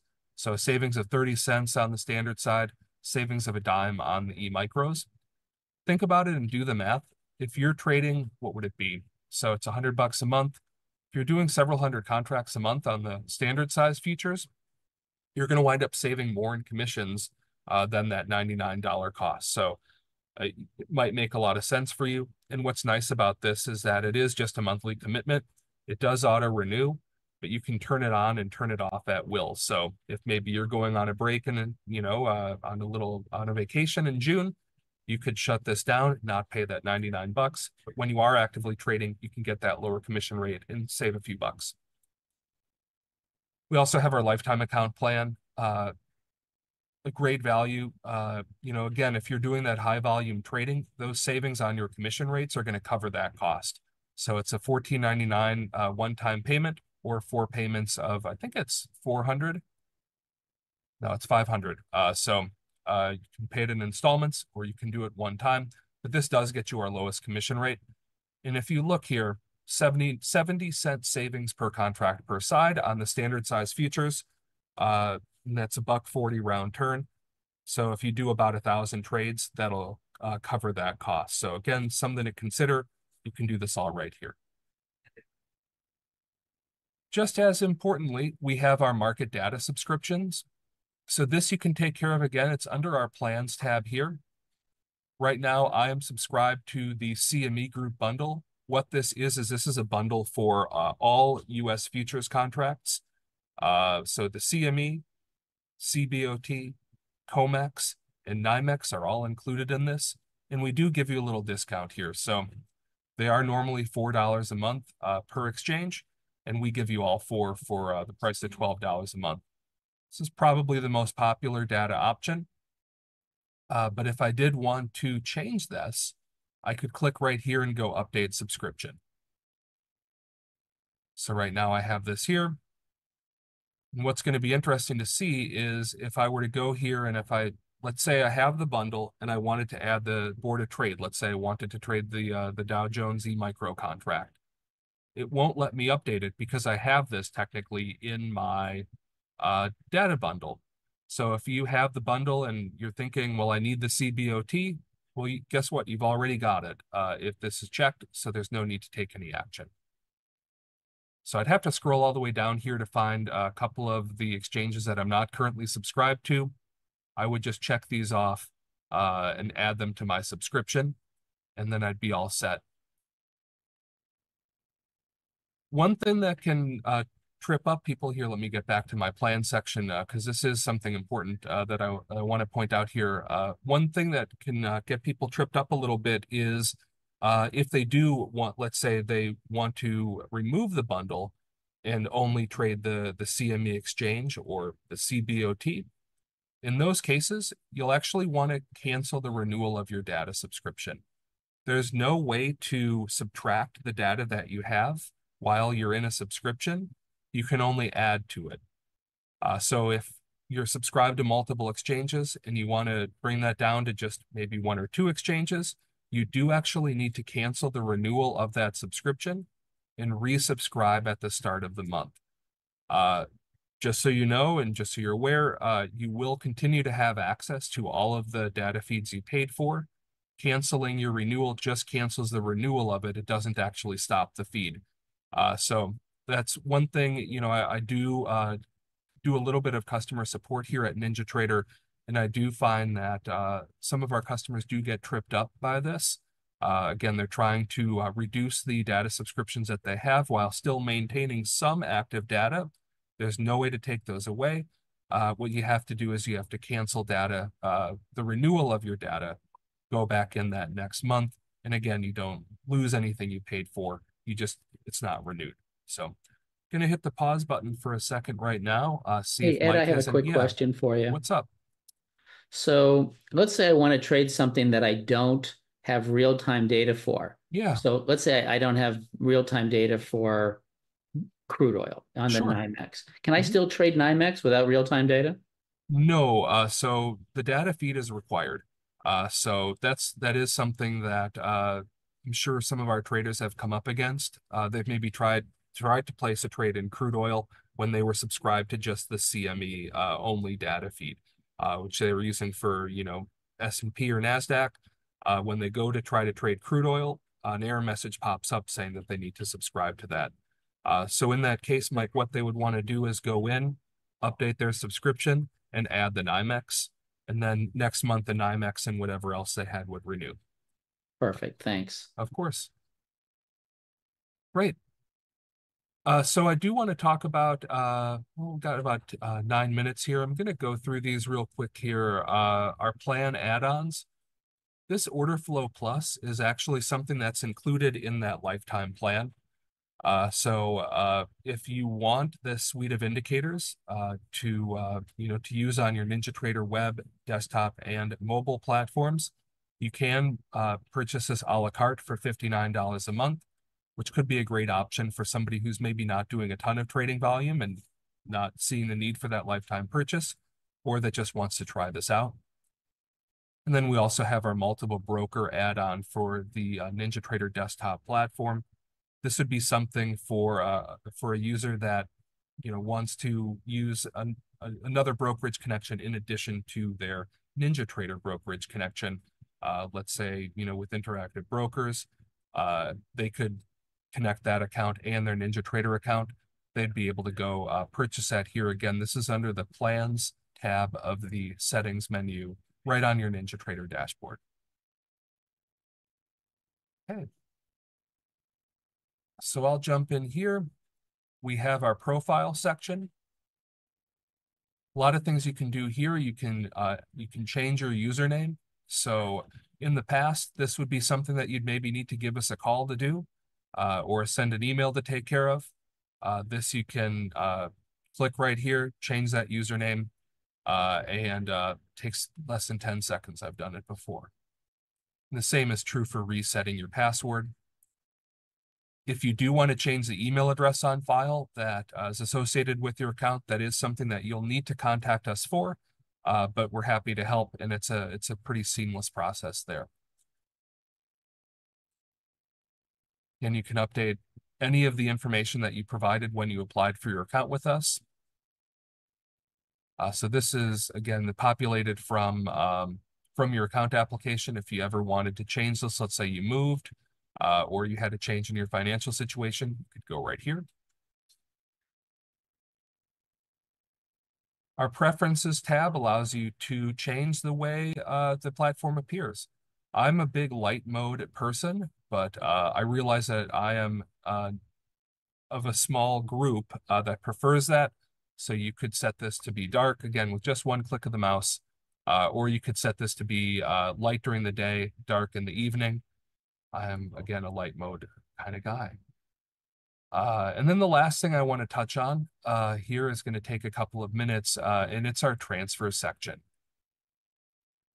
So this is where you can actually go to perform deposits and withdrawals to and from your NinjaTrader account and your bank. Those of us here that are in the US are able to fund an account with by ACH transfer. How to do this is to link a bank account to your NinjaTrader account. And then once that link has been established, you can deposit and withdraw for free, just with a few clicks of a mouse. So you create that link, the link is set up, you're able to deposit and withdraw. The way that we do this is through a program called Plaid. I'm not going to go through the entire setup process here, but this is what it's going to look like as you start this process. And what you'll do is you'll actually log into your bank's online banking with your username and password for that bank. It then prompts you to select which account you'd like to link to NinjaTrader. Our treasury team will review that link. Once that's set up, again, it usually takes a couple of minutes. You're able to get in there and deposit and withdraw. There's no cost to deposit, no cost to withdraw by ACH transfer. So I'll close this out here. If you want to add an account for wire transfers, to wire withdrawal, you would click this button here. And now this is a little bit of a sneak preview of what our site is going to look like in the near future. I'm on a development mode version of NinjaTrader currently, though this says add bank account. You could click this. You could include all of your information for your bank account. And then that way this is in our system so that when you want to withdraw funds from your NinjaTrader account by wire transfer, this is all saved. And again, you can take care of that with just a couple of clicks and the funds will be sent out, typically between 1 to 2 business days. So here's something too that I feel like maybe is hiding in plain sight here, but this is our transfer history. So again, I'm going to go back and show you how to see this. So we have transfers, you have your transfer history. This is a way that you can look at all of the deposits and withdrawals you've made with your, between your bank and NinjaTrader. You can also see the status of them. So we can see we have pending, declined, pending. This is for my own personal testing. I wouldn't imagine that everyone else's is going to look like this. But again, this is a way for you to see your transfer history and maybe see a status of a transfer that you had requested. I do want to make one note about depositing funds to NinjaTrader by wire transfer. We get those funds as soon as, or we post those funds to your account as soon as they arrive. So this is a great place for you to check to see if those funds have arrived. And of course, you can go to your account balance to see if that's been changed. You can see if that wire hit that account. So you have the same visibility as our reps and as our treasury team when it comes to inbound wire transfers, right in that transfer history menu. So I do think, so we got a couple of minutes left. It might be tough for me to cover another topic in here succinctly than But I'm happy to pause for a few moments and see, Mike, if you had anything you'd like to add or any questions you have of me, or did anything come through the chat? Oh, I think, yep. So yes, that's excellent. Ed, thank you so much. Yeah, of course. I have just a quick housekeeping question. Mhm. I can download NinjaTrader, right? If I have multiple computers, say a laptop and a desktop, I'm able to download NinjaTrader on both of those, correct? And then just log in into whichever one I need, and all my information is there. Yeah, absolutely. So you can get that right by clicking this download button here. So let's say you're on a new computer or, a different computer, you can log into your account dashboard. You'll be able to click this right here. Once you log in, or after you've downloaded and installed it, once you log in with your username and password, all of your information will be saved. So your trading activity, the account plan that you're on, your balance, your simulated account, your live account will all be right there.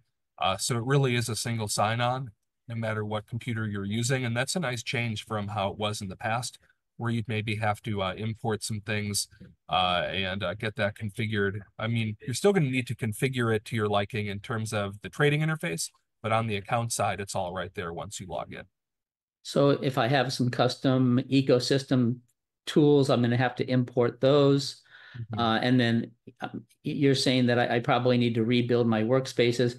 But yeah, I think that makes it pretty easy.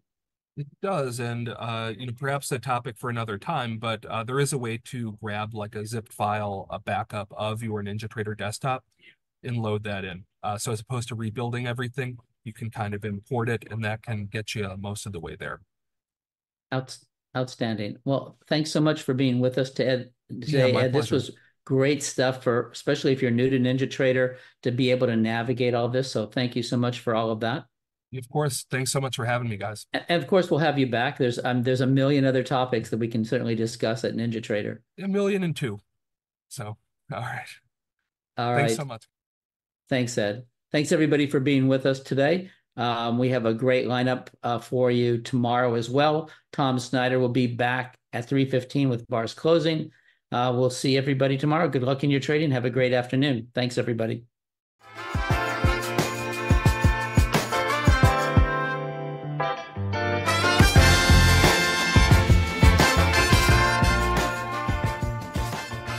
All of the symbols, trading ideas, and live trading are for demonstrational purposes and are not recommendations or trading advice. Past performance may not be indicative of future results. All of the information and opinions expressed by third-party guests are their own and are not necessarily those of NinjaTrader LLC. Trading futures involve substantial risk and may not be suitable for everyone, and trading futures can result in losses greater than the initial required margin. Traders should only trade futures with risk capital. Risk capital is money that you can afford to lose without jeopardizing your financial security or current lifestyle. You can find additional disclosure information on the NinjaTrader website.